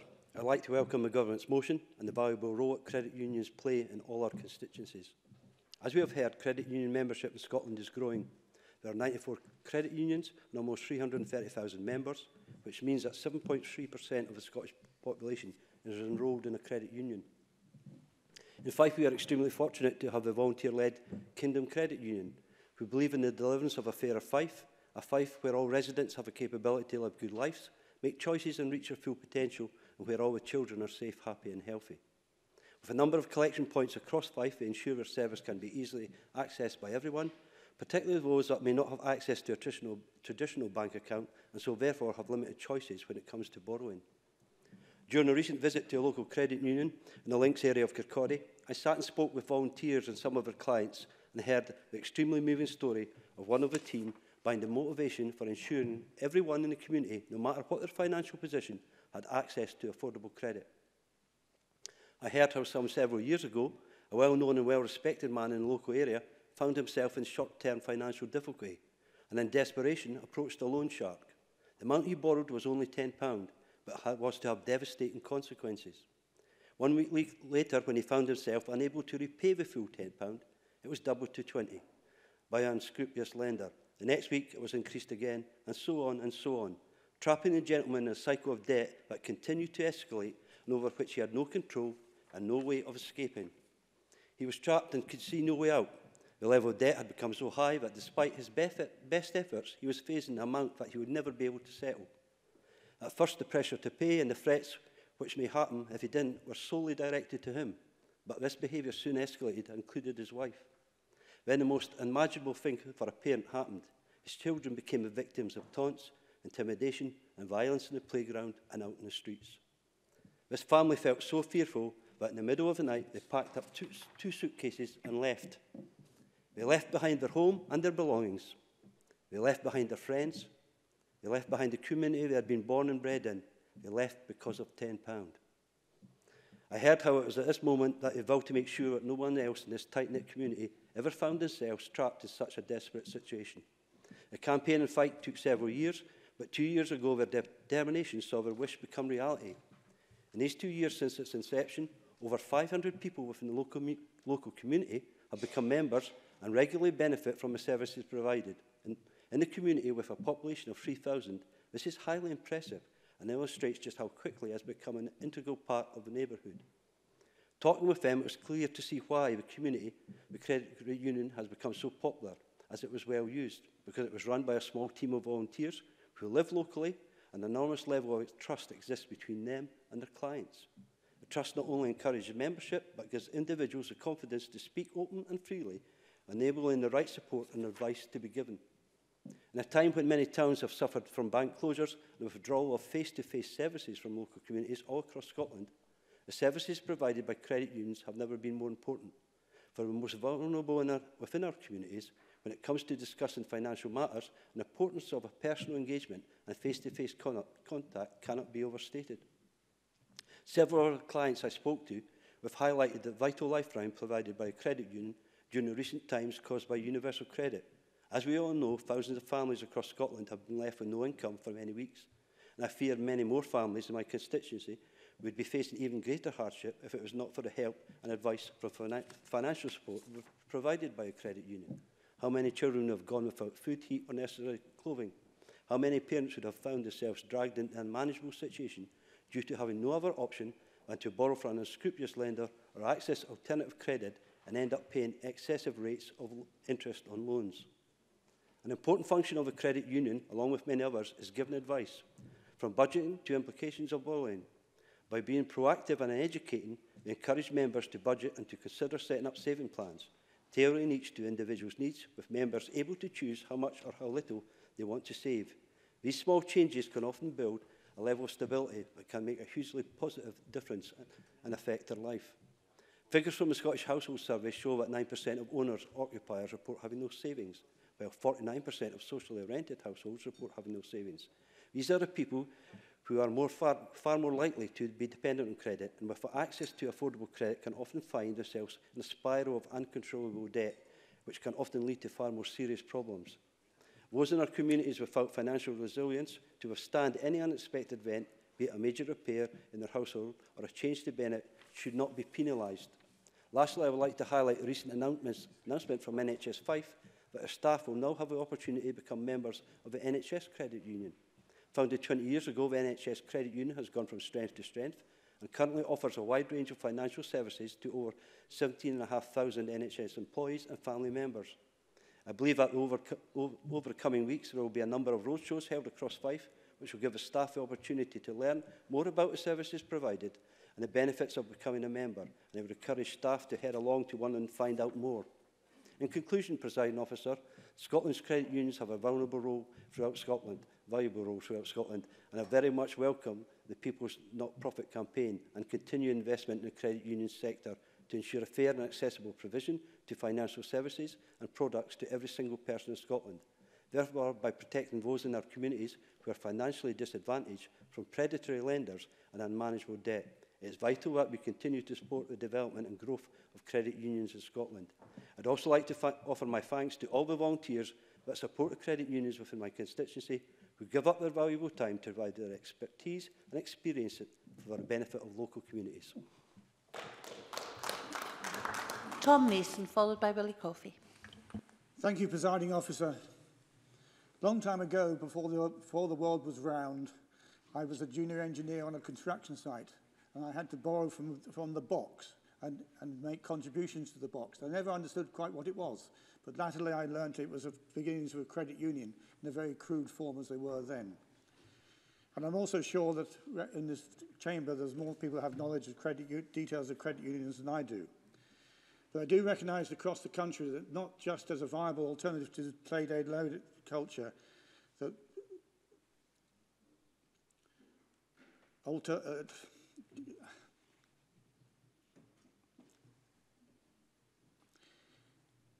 credit unions are recognised across the country not just as a viable alternative to payday loan culture that has regrettably expanded to recent years, but as an ethical low-interest source of finance for those who may have found other avenues closed to them. Now, around 1 in 13 people in Scotland are involved in credit unions, and we can see that more than 20% of all credit unions in the UK are Scottish. This is, I think, a ringing endorsement of the relevance and performance today. Fundamentally, this is down to the excellent level of service that credit unions can provide, whether it is saving for a car, a wedding, or even buying a house. These community organisations can always help. The importance of these services is even more so when we consider the context of the wider financial inclusion. One of the key problems for the people, particularly on lower incomes, can be meeting the criteria and conditions for a bank loan. Often banks simply don't take the risk, or when they do, they can set much higher interest rates. And if somebody is rejected for a bank loan, the alternatives are even more unpalatable.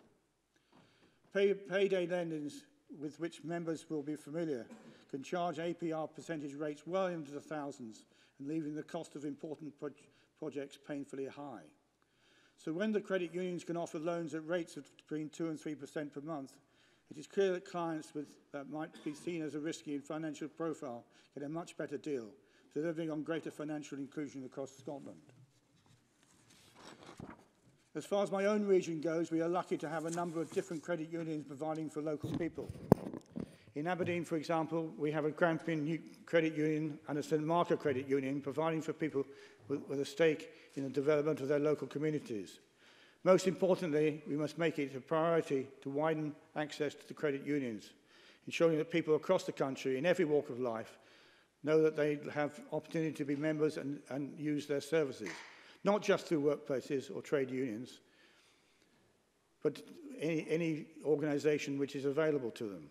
To that end, I am pleased that credit unions have been recognised and supported by initiatives both here in Hollywood and by the UK government.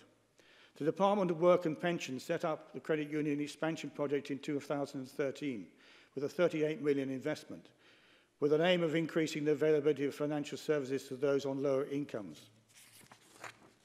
And in this Parliament, the Scottish Government introduced a working group on credit unions in 2014, whose 2016 report, Investing in Our Future, set out a number of recommendations to help develop the sector in the years ahead. This is the work that has been continued with the People Not-Profit Initiative launched by ministers towards the end of last year. This is welcome, and I look forward to seeing these efforts come to fruition. Now, as we welcome the effort going forward, it is important to compare where we are now with goals set previously. In many ways, good progress is made, and I am pleased the membership of the credit union is steadily increasing. Proportionally, more people in Scotland are members of credit unions than anywhere else in the UK, and we would build that up, and we should build on that. However, the scale of lending needs much more. We lag behind Northern Ireland, for instance, in the portion of total UK lending. I note that the concern comments from the Association of British Credit Unions that the range of services that can be provided is currently restricted, and that membership, whilst above the UK average, is still relatively low. It is without mentioning the example set by the United States, where 44% of economically active people are members. This should just go to show the benefits of credit unions being an institutional norm rather than a last resort for some. So this is where we are, Presiding Officer. We have, I think, support across Parliament for the important role of credit unions in improving financial inclusion, as well as the political will to see changes made where they need to be in order to meet the goals. Credit unions do a great work among our communities, our church groups, our workplaces, and many more places. They play a vital role on the path to better financial inclusion across the country and deliver a sustainable financial option for those that may struggle to find them at a reasonable cost elsewhere. So I welcome the progress already made and look forward to seeing further such developments in the weeks and months to come, so that the common bond of credit union can be extended to more those who need it. But in closing, Presiding Officer, I think we must remember Henry Duncan, born in 1774 in Dumfries, who was the founder of the Savings Bank movement, which we haven't had a mention of as yet. So I do so now. Thank you very much. Willie Coffey, followed by Ruth McGuire. Thanks very much, Presiding Officer. I'm genuinely pleased to be able to speak in the debate, even near the end, when quite a lot of the ground has already been covered by other colleagues. But it doesn't matter, because I have a lot of affection for credit unions and the staff who are committed to working in them and supporting them. They help deliver much-needed financial services to many people in Scotland who may otherwise be rejected by banks and other lenders, and who may be tempted to turn to easy cash lending sources with high interest repayments, or even worse, to loan sharks with all the dangers that they bring. Of course, our credit unions are examples of financial cooperatives, member-owned on a not-for-profit basis. And it would be remiss of me not to remind the Chamber about the origins of the cooperative movement, the first recorded being in the wonderful village of Finnick in Ayrshire in 1761. The Finnick Weavers Society is considered to be the earliest known cooperative in the world, where there are full details and records. Their foundation charter was dated March the 14th, 1761, and established a society to support each other, secure the future of their trade, and to ensure a fair price for their work. It was a challenging period for the weavers, with many pressures on them to lower their prices. Inspectors were employed to check on their quality and their prices, and it could seriously damage the reputation of the village if they fell foul of these people. So the Society Presiding Officer was formed in the sanctuary of the local church to ensure a certain degree of privacy and the freedom to organise. They agreed that they would be honest and faithful to one another, setting prices that were no higher or lower than the other towns and parishes in the area. Members paid 2 and 6 or 12.5 pence to join, and the money was to be used for the good of the society, and regular contributions were made to the local poor fund from those shared investments. People could also borrow from the funds at a fixed rate of interest, and the records demonstrate this clearly. So there we have it, Presiding Officer, the basic principles of a credit union established in Scotland in Finnick in 1761, only 2 years after Burns was born, just down the road in Alloy. The weavers expanded to trade in food and books, and a library was established in the village too, a proud history indeed, and one that the children in the village learn about and celebrate with pride. Fast forward to today, 258 years later, and we still see those same basic principles being observed on a daily basis in the credit union office that you might happen to visit. I pass by my own credit union in Kilmarnock on a near daily basis, which I've been a member of now for about 8 years or so, and I can attest to the dedicated service given by the staff there to everyone who comes in for advice and support. You can just tell that there's something different going on in there. You have people who are genuinely committed to helping people out, to try and find a way to say yes to applications, rather than trotting out 100 reasons to say no, like many other lending institutions did in recent years. And it's really encouraging to read some of the stats that have been shared by members that shows Scotland has a healthy membership at about 400,000. Much higher than England and Wales, I know has been said, but way behind Ireland with their 3 million or so members. So we need to aspire to those heights, I think, in Scotland too. More members are always welcome to join their credit unions, and I would encourage all our MSPs to back their local credit unions and open an account. Wouldn't it be great, Presiding Officer, if every member of this Parliament was a member of a credit union? What a message that would send out. So here's hoping. It was good to hear about the People Not Profit campaign mentioned by the Minister, which was launched last year by the Scottish Government to promote the benefits of joining a credit union, giving people information about how and where to join, and probably also helping to modernise the image that the credit unions have had in recent years. I know some would prefer them to be rebadged as community banks, and Alec Rowley mentioned that, and I quite like that term, but that's probably an issue for another day.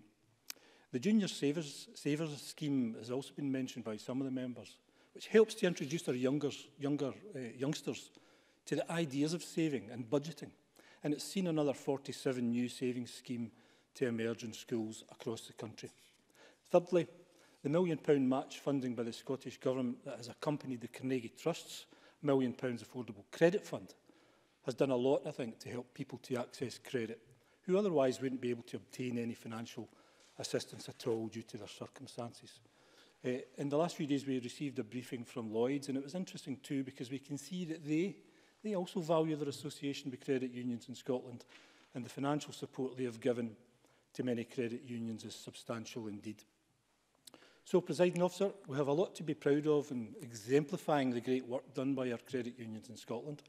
We have a wonderful history to share with the world, and the origins of this proud movement being so directly connected with Finnick and my constituency is a constant source of pride for the people of the village, and hopefully for us too.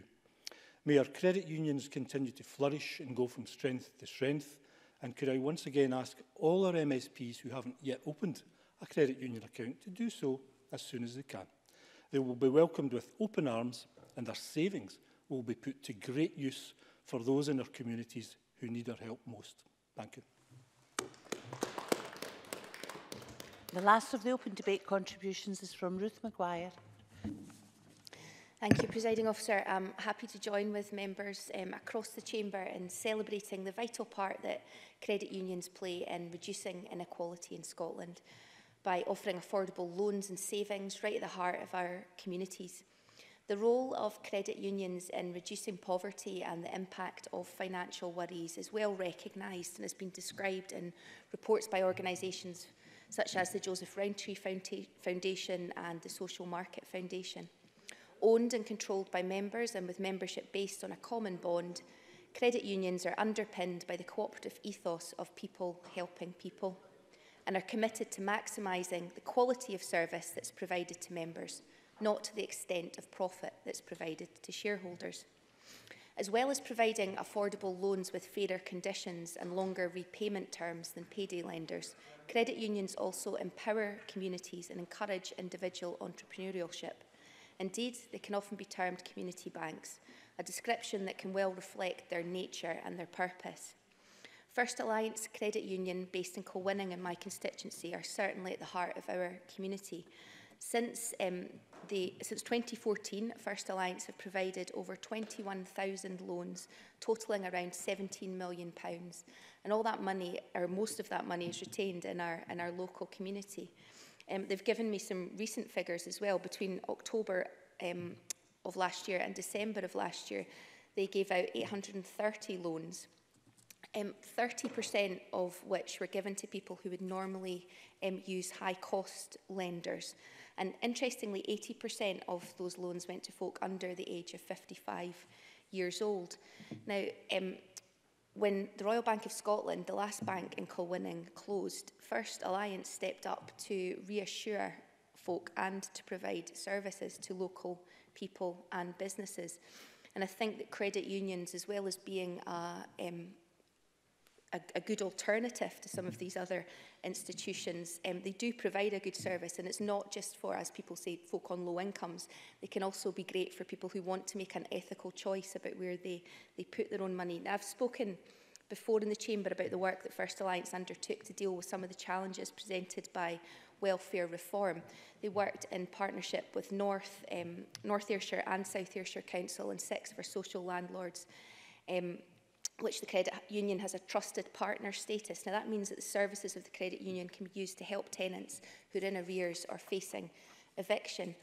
Currently, they're also involved in an important partnership, Better Off North Ayrshire, a service for people who live in the area, which is funded by the European Social Fund and the Big Lottery.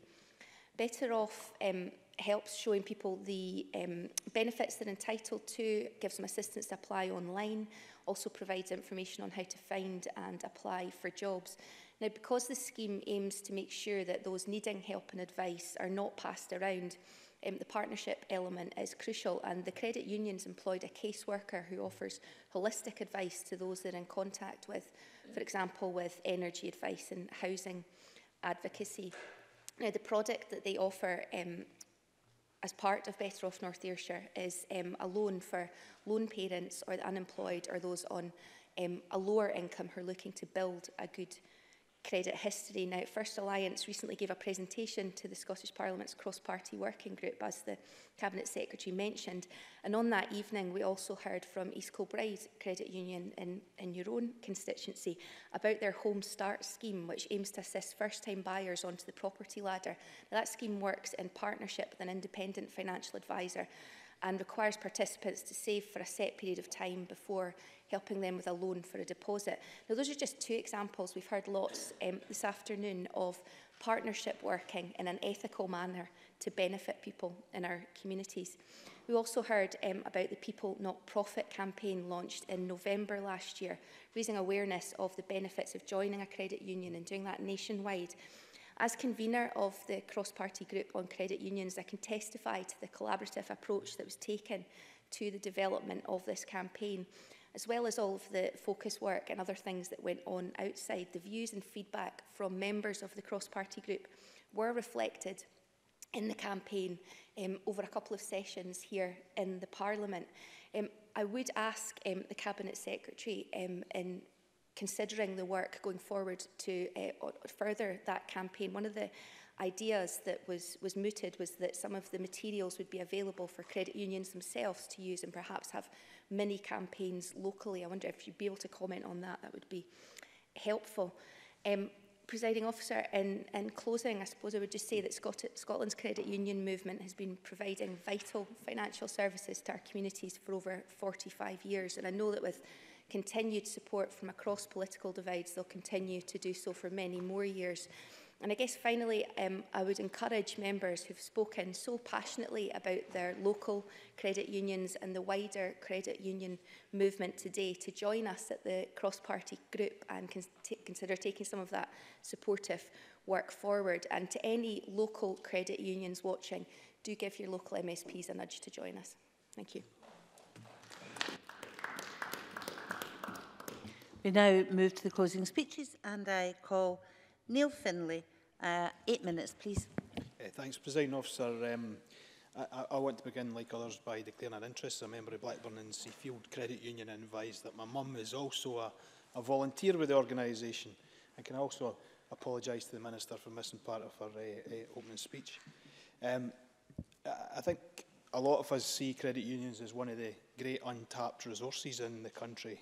I think many of us, and people have expressed that today, could see them playing a much more significant role in our communities and in our constituencies if they had the right support. They are tremendous organisations providing that ethical and responsible and sustainable alternative to the big banks who, as we've seen time and time again over the last decade or so, consistently rip off their customers, have been repeatedly fined by regulators, have closed branches across the length and breadth of the country and have made many staff redundant. I think that financial model, that model of banking has been discredited, and I think it's time we looked at other alternative models and took them very seriously. And I think that's the plea that many people have made today. I think the comment that they are not Kuthi organisations, I think, is absolutely spot on. They are very credible community assets.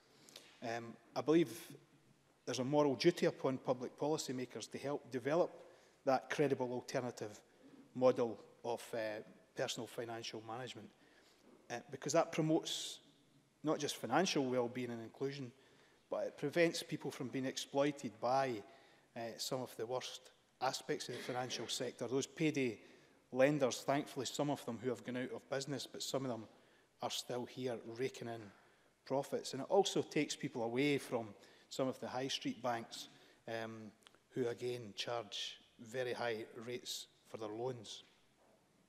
Like Angela Constance, I've worked closely with the local credit unions in West Lothian to identify some of the key issues they face today. And some people have raised some of them, but there's more that I would like to raise. And they're very specific issues that they have asked me to raise, and issues that would help them grow their business, that would help them thrive, and ultimately help more of their constituents. And I would appreciate if the Minister could address some of these points in winding up, or indeed write to me with the details if she doesn't have the information.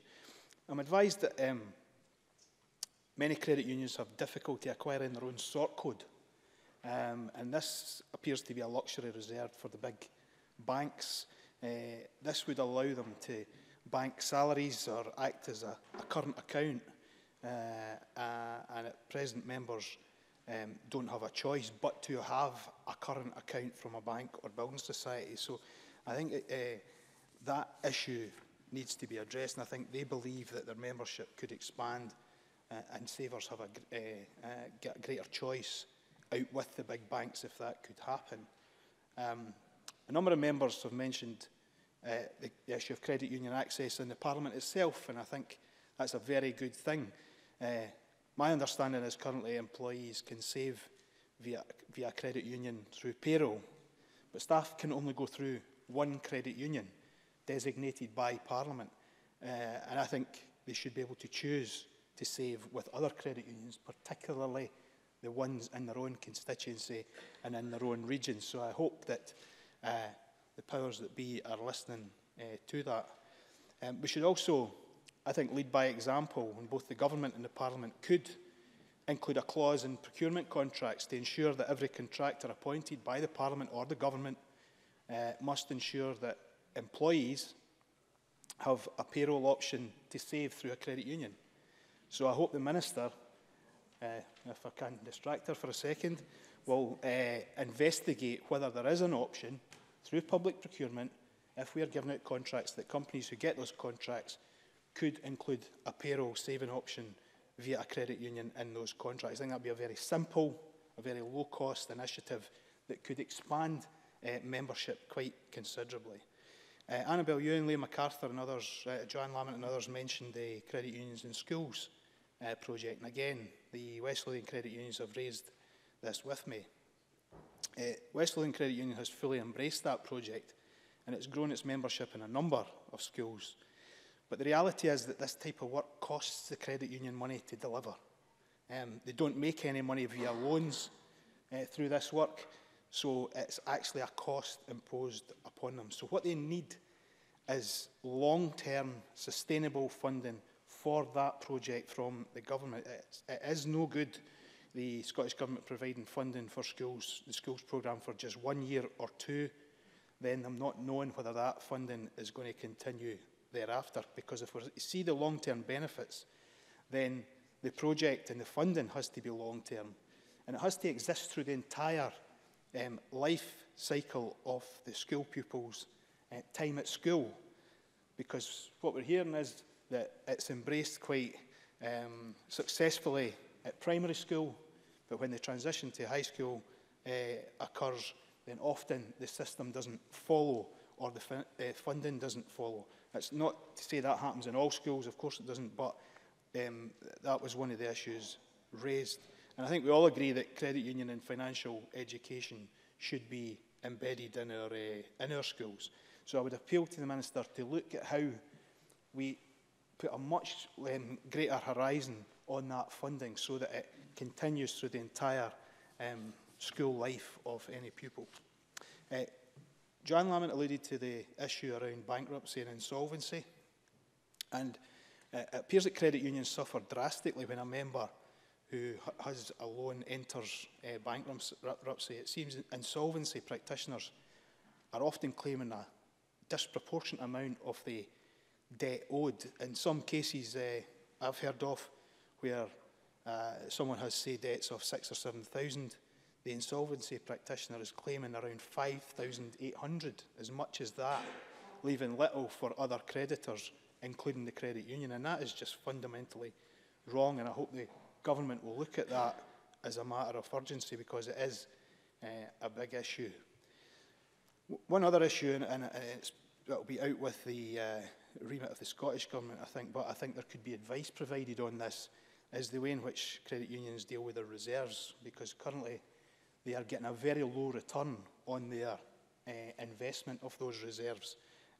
Current interest rates means that they're getting a piffling return for the money that they are sitting on, and if there was some ability for them to use that, I've heard credit unions suggest that they would like to invest some of that money in social housing or renewable energy or in various other projects, but at the moment they're receiving very, very small sums back, and that is where they try and make their profit in order to invest back in the business. So I think there's something we need to look at there.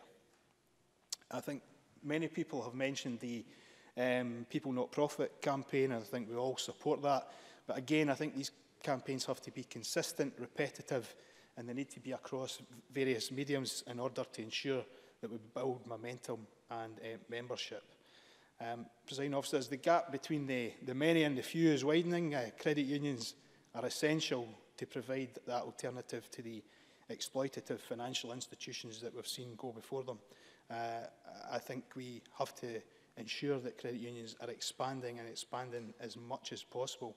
There's a lot of support in this Parliament for credit unions across the political spectrum, but they have to be supported and their work promoted. And I appeal to the Government to look at a much longer term view, take a much longer term view of this in terms of the funding that can be provided. Alexander Stewart, around 9 minutes, please. Thank you, Deputy Presiding Officer. I'm delighted to be taking part in the debate on celebrating the role of credit unions in Scotland's communities and closing for the Scottish Conservatives this afternoon. The concept of credit union is quite simple. We've heard that today. Members save a pool, and that pool is then used to ensure that other members can borrow. And across my own region of Mid-Scotland and Fife, I have seen it firsthand, the success that has taken place in a number of locations in Fife, in Perth and Kinross and Clackmannanshire. And Alex Rowley, in the opening of his contribution this afternoon, talked about the successes that he has seen in the Manalty and Lochgelly. And then Annabel Ewing commented on that being its 30th anniversary. I'd like to add my weight to that as well. The celebrations that they will no doubt endure over the next year or so are well and truly given the opportunity for so many people across that community. But the impact of having across a safe and reliable financial service can have on individuals is quite significant. That makes the difference. And we've heard today that there are over 90 credit unions in Scotland. And the impact and the important work that the facilities and credit unions do throughout Scotland is to be commended, congratulated and encouraged. And under the Conservative, the UK Government has a strong record when it comes to making financial services more accessible, particularly by encouraging the growth of the social lending sector. The UK Government has also taken action to clamp down on some of the exploitative behaviours seen by payday lenders and to ensure that that sector is given some regulation. And that has been introduced by the cap that's been put in place by the Financial Conduct Authority. And moreover, at the start of this financial year, £5.5 million was announced for investigations into the prosecutions of illegal lending while supporting the victims of these crimes. Now, we've heard today about the difficulties individuals find themselves in, and any of us can find ourselves in situations depending on our circumstances. But if they are then become victims of a situation that is not of their own making, when they're trying to ensure that they have financial resources, that needs to be looked at. So, Deputy Presiding Officer, the Government has also made significant financial investment into ensure that credit union membership across areas where there is a high risk of individuals being targeted by loan sharks and help vulnerable people to borrow, to ensure that that is safe and responsible. And I think that in itself is a key sector and a key success within this sector. The Government is also providing interest-free loans and prize-linked savings schemes to encourage more people to make use of credit unions. And that's moving in the right direction. And my colleague Michelle Ballantyne has talked about today, and she mentioned in her address, that the Government has increased the common bond limit to allow larger credit unions to expand. And I believe that's a step also in the right direction. There are, however, some limits to the types of financial services that credit unions can provide, and currently they are prohibited from offering credit cards and insurance schemes. The Association of British Credit Unions has called for reform of the UK legislation that would allow credit unions to keep pace with the changing nature of financial services. The suggestions are currently ones that should be given real consideration by the UK Government. It is clear that here in Scotland, with 7% of the population are members of credit unions, we already have and play an important part in our society. And we've seen the increasing membership of 20,000 people joining the credit union over the last year, while membership in Scotland is 4 times higher than in England and 3 times higher than in Wales. But we still have a long way to go when we compete with Northern Ireland, which accounts for an outstanding 1/3 of UK entire credit unions total. As others have indicated, and it has been pointed out, the Association of British Credit Unions, moreover, needs to be done to ensure that the vulnerability and the resources are there. And, Deputy Presiding Officer, the efforts that have been made by the Scottish Government to raise awareness of credit unions through the People Not Profit campaign are to be welcomed. And I know that the Cabinet Secretary made that point, and others have done that as well. But I commend and congratulate them for doing that. All the funding that has been put in place also to develop the junior savings schemes. And I welcome the new resources that have been put forward to try and engage and encourage that to grow and expand, because once again, that's another step in the right direction, ensuring that young people understand the financial situation as they grow into their adulthood and they go into the world of jobs and markets and all of the rest of it. They need to know what they can and can expect, and they should not be falling into traps, because many organisations and companies are seeing seeing them as potential future for themselves. So it's important that they understand that. And the better engagement of young people, and that schools are being actively involved. And we've heard today about that opportunity to go into schools and to work with young people. So I would very much commend that and going forward. The good quality financial education at an early age is a real good experience and talks about how money should be managed. It can make a real difference for young people's lives to ensure that they're able to make better informed financial decisions on their future. This afternoon's debate, Deputy Presiding Officer, has indeed been a very interesting one, and we've had some very well articulated contributions from across the chamber. And I would talk about what Jeremy Balfour initiated in his, when he talked about the setting up of high standards and also the vulnerability of disabled and older people who have been very vulnerable to scams and want to ensure that their money is in a safe place. And the banks were safe for them, but that doesn't necessarily seem to be the present. And then Andy Whiteman talked about the financial institutions and the failings that we've experienced in these financial institutions. We all have to acknowledge that they were seen at one time as the place where we should be able to look upon and manage. But that has not been the case. They have let down many people and they have let down many communities. And Liam MacArthur spoke with real passion about the technology side of things. And I think that's important. We need to acknowledge that technology can assist us and can support us going forward. And then Maurice Corrie talked about the veterans and ex-servicemen and women. And sometimes they find it very difficult to go back into civilian life and find themselves being trapped into situations and circumstances. So I think all of these sectors have a role to play, and we have our part to play to ensure that they are protected and going forward. This afternoon we've also heard about the cross-party group, and I commend and congratulate Ruth Maguire as the convener of that group.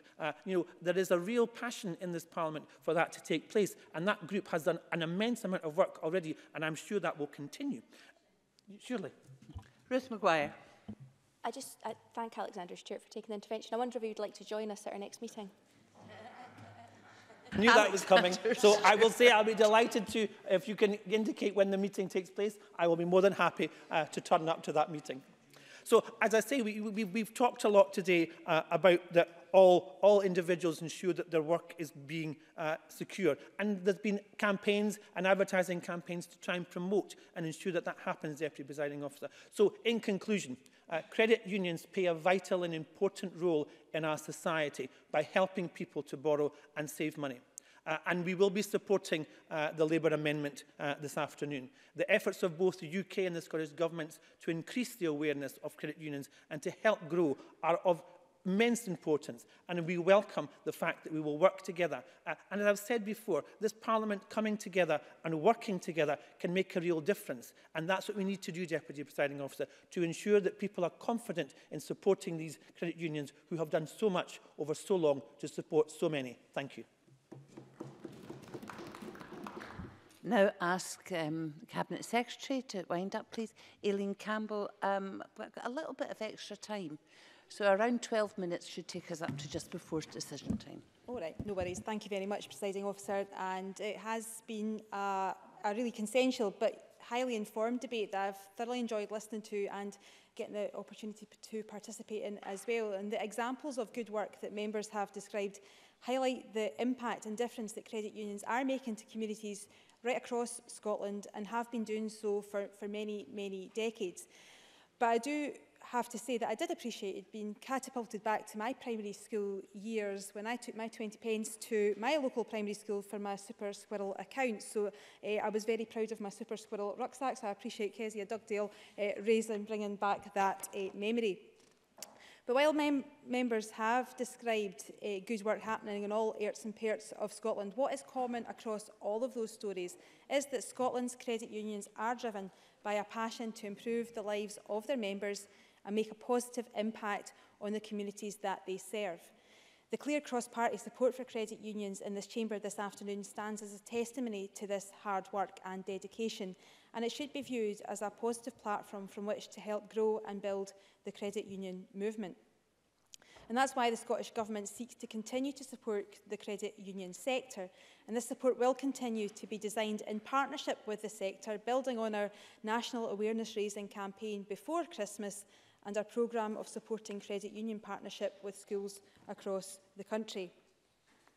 But many members described the innovative and nimbleness of what credit unions offer in response to local needs in terms of geography, but also in terms of communities of interest. And I appreciated Maurice Corey, I don't know if he's there, mentioned the establishment of the Armed Services Personnel Credit Union to help support the needs of veterans and ex-military personnel. And likewise, I appreciated hearing about the Benarty and Lochgelly Credit Union from Annabel Ewan and Alex Rowley, and the innovative work that credit union is doing in schools, its considerable assets that have been described, its share value, its human and compassionate approach to credit management. And I would be certainly delighted to do what I can in response to Annabel Ewing's invitation to mark its 30th anniversary. Similarly, we heard about the good work that is happening right across West Lothian with its considerable lending capabilities as well, and of course credit unions right across Glasgow, and Alexander Stewart also raised the ones in his region. Many members spoke, though, about the work of credit unions as a way to support those who may be more financially vulnerable or excluded, and as an appreciated safety net, as the safety net of social security gets gripped even tighter through austerity measures of the UK government. We have also heard about how credit unions save those for whom mainstream or high street lending is not a viable option due to issues with credit ratings or not having a bank account, and especially saving them from those predatory or exploitative lenders. And Kezia Dugdale articulated some of the worst practices that have gone on in her remarks.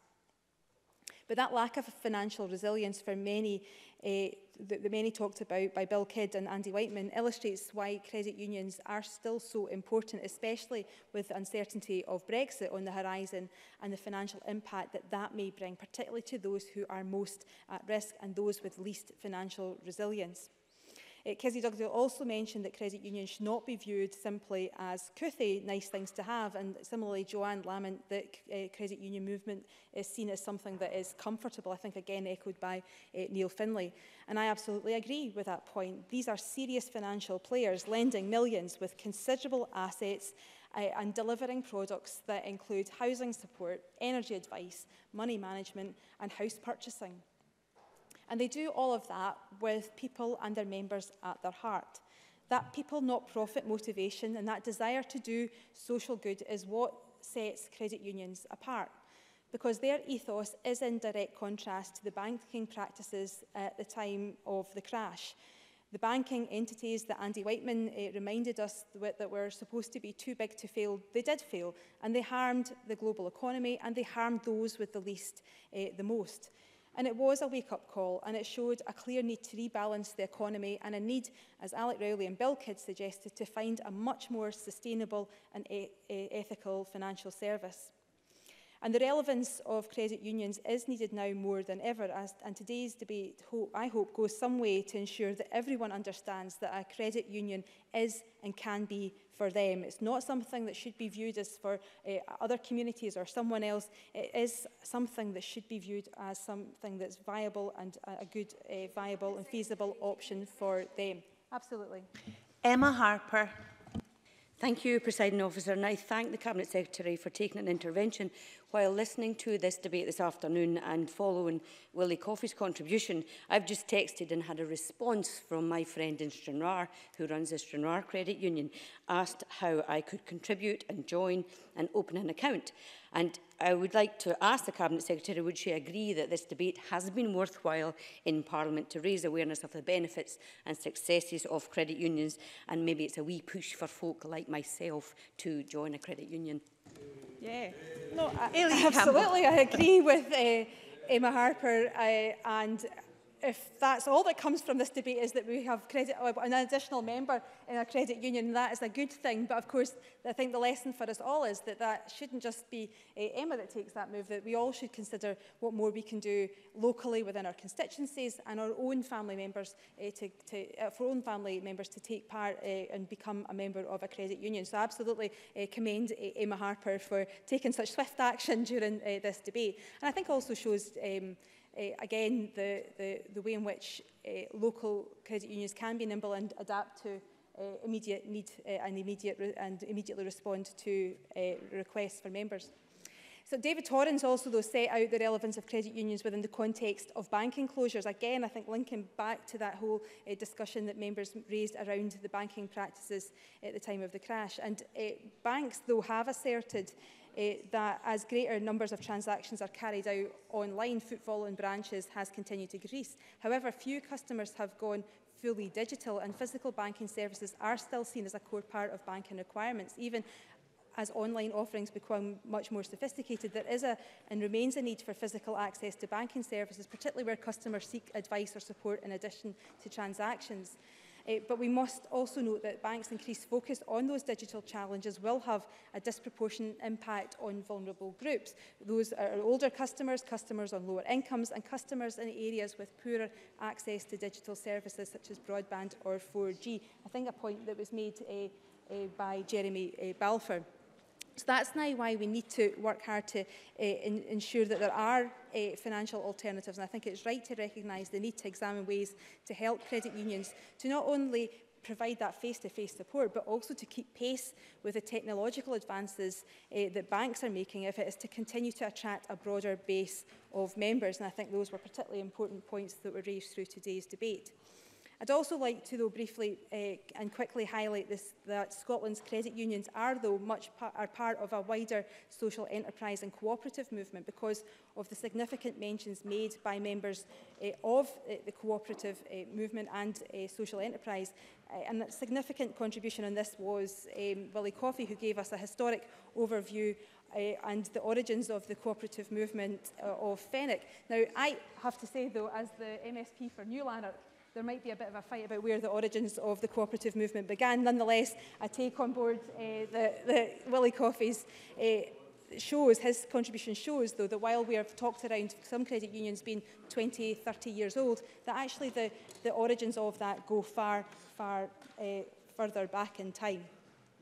And it's important to link it back to social enterprise because for more than a decade, the Scottish Government has worked with the social enterprise sector to establish a holistic ecosystem for support, including national startup incubators, free business advice and leadership programmes within the social enterprise world. And we'll continue to support this as we deliver our 10-year social enterprise strategy that was published in 2016, building, though, on and ever mindful of the legacy of the Fenwick weavers. But I think also we should be mindful of the growth of social enterprise because of that plan, and I think that's been a clear message today from members about the need, if we want to grow credit union, about being strategic in our approach. So what next for credit unions? Well, while the debate was consensual, it didn't mean that it was simply a self-congratulatory discussion without challenge, because while we are right to acknowledge the progress that has been made by credit unions, we need to not be complacent and we need to grow and let this sector flourish. So I was pleased to announce that more money to extend the junior savings programme with £85,000, bringing our total funding for this to over £350,000. And this will enable more children to engage with local credit unions and learn the importance of saving. But whilst we did laugh and joke about the super squirrel, I think the serious point is that we do need to reflect that in that enduring memory of that scheme, and as we work out how we move this junior scheme forward, that we shouldn't be scared to look to the past about where good practice did exist as we look to work out how we make that issue flourish further. Joanne Lamont. Thank the Cabinet Secretary very much for taking the intervention. It's just in case we miss it before the end of your contribution, I wonder if you would confirm your willingness to meet with perhaps a cross-party group and with credit unions on this very specific issue around unintended consequences of some of the debt management schemes? It's difficult to hear. Could I ask members to have a wee bit of whistle, please? Aileen Campbell. I'm glad that Joanne intervened at that point, because I was about to mention her contribution and Liam MacArthur, who also in their contributions drew out the explicit link between saving and curriculum for excellence, that need for much more financial awareness for children at school. So I'm happy to meet and to discuss some of those wider issues that she discussed in her contribution. Members also asked me about what more can be done to heighten the visibility of credit unions in the high street, and I'm really happy to do just that, whether that's within my own parameters of my own portfolio, which includes business improvement districts, community empowerment measurements, regeneration, but also in discussion across portfolios with Derek Mackay and Michael Matheson as well. It was also Yes. Neil Findlay. I understand time's running short, but a number of members raised very specific points with the Minister. If she would be so kind as to write to the members who raised those in response. Yep, absolutely. IT was absolutely. I will do that. I'll endeavour to get to the point that Neil made in his remarks. IT was also raised, both as a reminder to not lose sight of the importance of face-to-face advice in financial help, but also in terms of credit unions needing to keep pace and be as convenient as they can be in order to grow. Angela Constance, though, also made a very authoritative contribution, and that is because much of the work she did as Community Secretary was to support credit union growth, and she did mention the need to do more on payroll deduction, and I absolutely agree with her. Her steer to attach to that more rigorous and stretching targets in order to drive the growth that is needed to enable workers to access that benefit. The Scottish Government's business pledge included encouragement to establish a payroll deduction scheme, and that pledge is currently being reviewed, and I'll use that as a hook to push for more action here and assure her that we will continue to be ambitious and will work with the Welsh Government on their work to use financial transactions in their credit union growth. Ruth Maguire also acknowledged the success of the recent campaign People Not Profit and a plea to enable more localised campaigns to grow. I think that sounds reasonable. However, if I do understand that there were a toolkit of resources that were sent out to credit unions. If anyone didn't get that, then we can send it on to them. But I'm happy to meet with her at our credit union cross-party group to explore what more we can perhaps do in response to her questions. Neil Findlay, though, did mention sort codes. I'll take on board that issue and we'll endeavour to get back to him. He did also mention raise an issue around reserves, and again, I'll get back to him on that one. On procurement, I think it's really interesting. I met with one of his colleagues, Councillor Matt Brown from Preston Council, about the community wealth building, and again, we talked through some of the innovative things that we could possibly explore around procurement. So again, I think that's very much in keeping with the tone of the debate today, and happy again to meet with him to discuss these further. Presiding Officer, people have raised lots of interesting thoughts, ideas, solutions to the challenges that credit unions are facing, but all with an attempt to ensure that we can grow this sector, and I think that's important. I think everyone has united around the rallying cry of putting people before profit and putting people at the heart of services and advice, and that's why I think what we can do today and use this debate as a platform is to think about how we wrap some of these ideas together to have a much more strategic and coordinated approach about how we endeavour to grow credit unions, using the ideas, the knowledge, the expertise that has been found across this chamber to do just that. Our people stand to benefit greatly if we get this right, because if we want to have an economy that doesn't just measure GDP but measures well-being and kindness and ethical practices, then this is exactly the policy area that we need to do more on to achieve that aim of creating a fairer, more inclusive society and ensuring that people benefit from good ethical financial practices. So I again just underline my appreciation to everyone who took part in this debate. It has been really informative, and I appreciate everyone's remarks.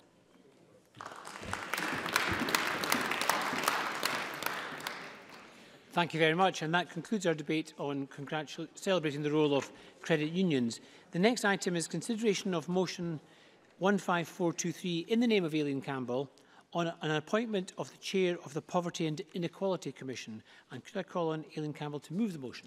Formally moved. Thank you very much. We turn now to decision time, and there are 3 questions today. The first is that Amendment 15426.1 in the name of Alex Rowley, which seeks to amend motion 15426 in the name of Aileen Campbell on celebrating the role of credit unions in Scotland's communities, be agreed. Are we all agreed? Yes. We are agreed. The next question is that motion 15426 in the name of Aileen Campbell as amended be agreed. Are we all agreed? Yes. We are agreed. And our final question is that motion 15423 in the name of Aileen Campbell on the appointment of the Chair of the Poverty and Inequality Commission be agreed. Are we all agreed? Yes. We are agreed, and given that that vote was unanimous, on behalf of all members here in Parliament, may I congratulate Bill Scott on his appointment as the Commissioner.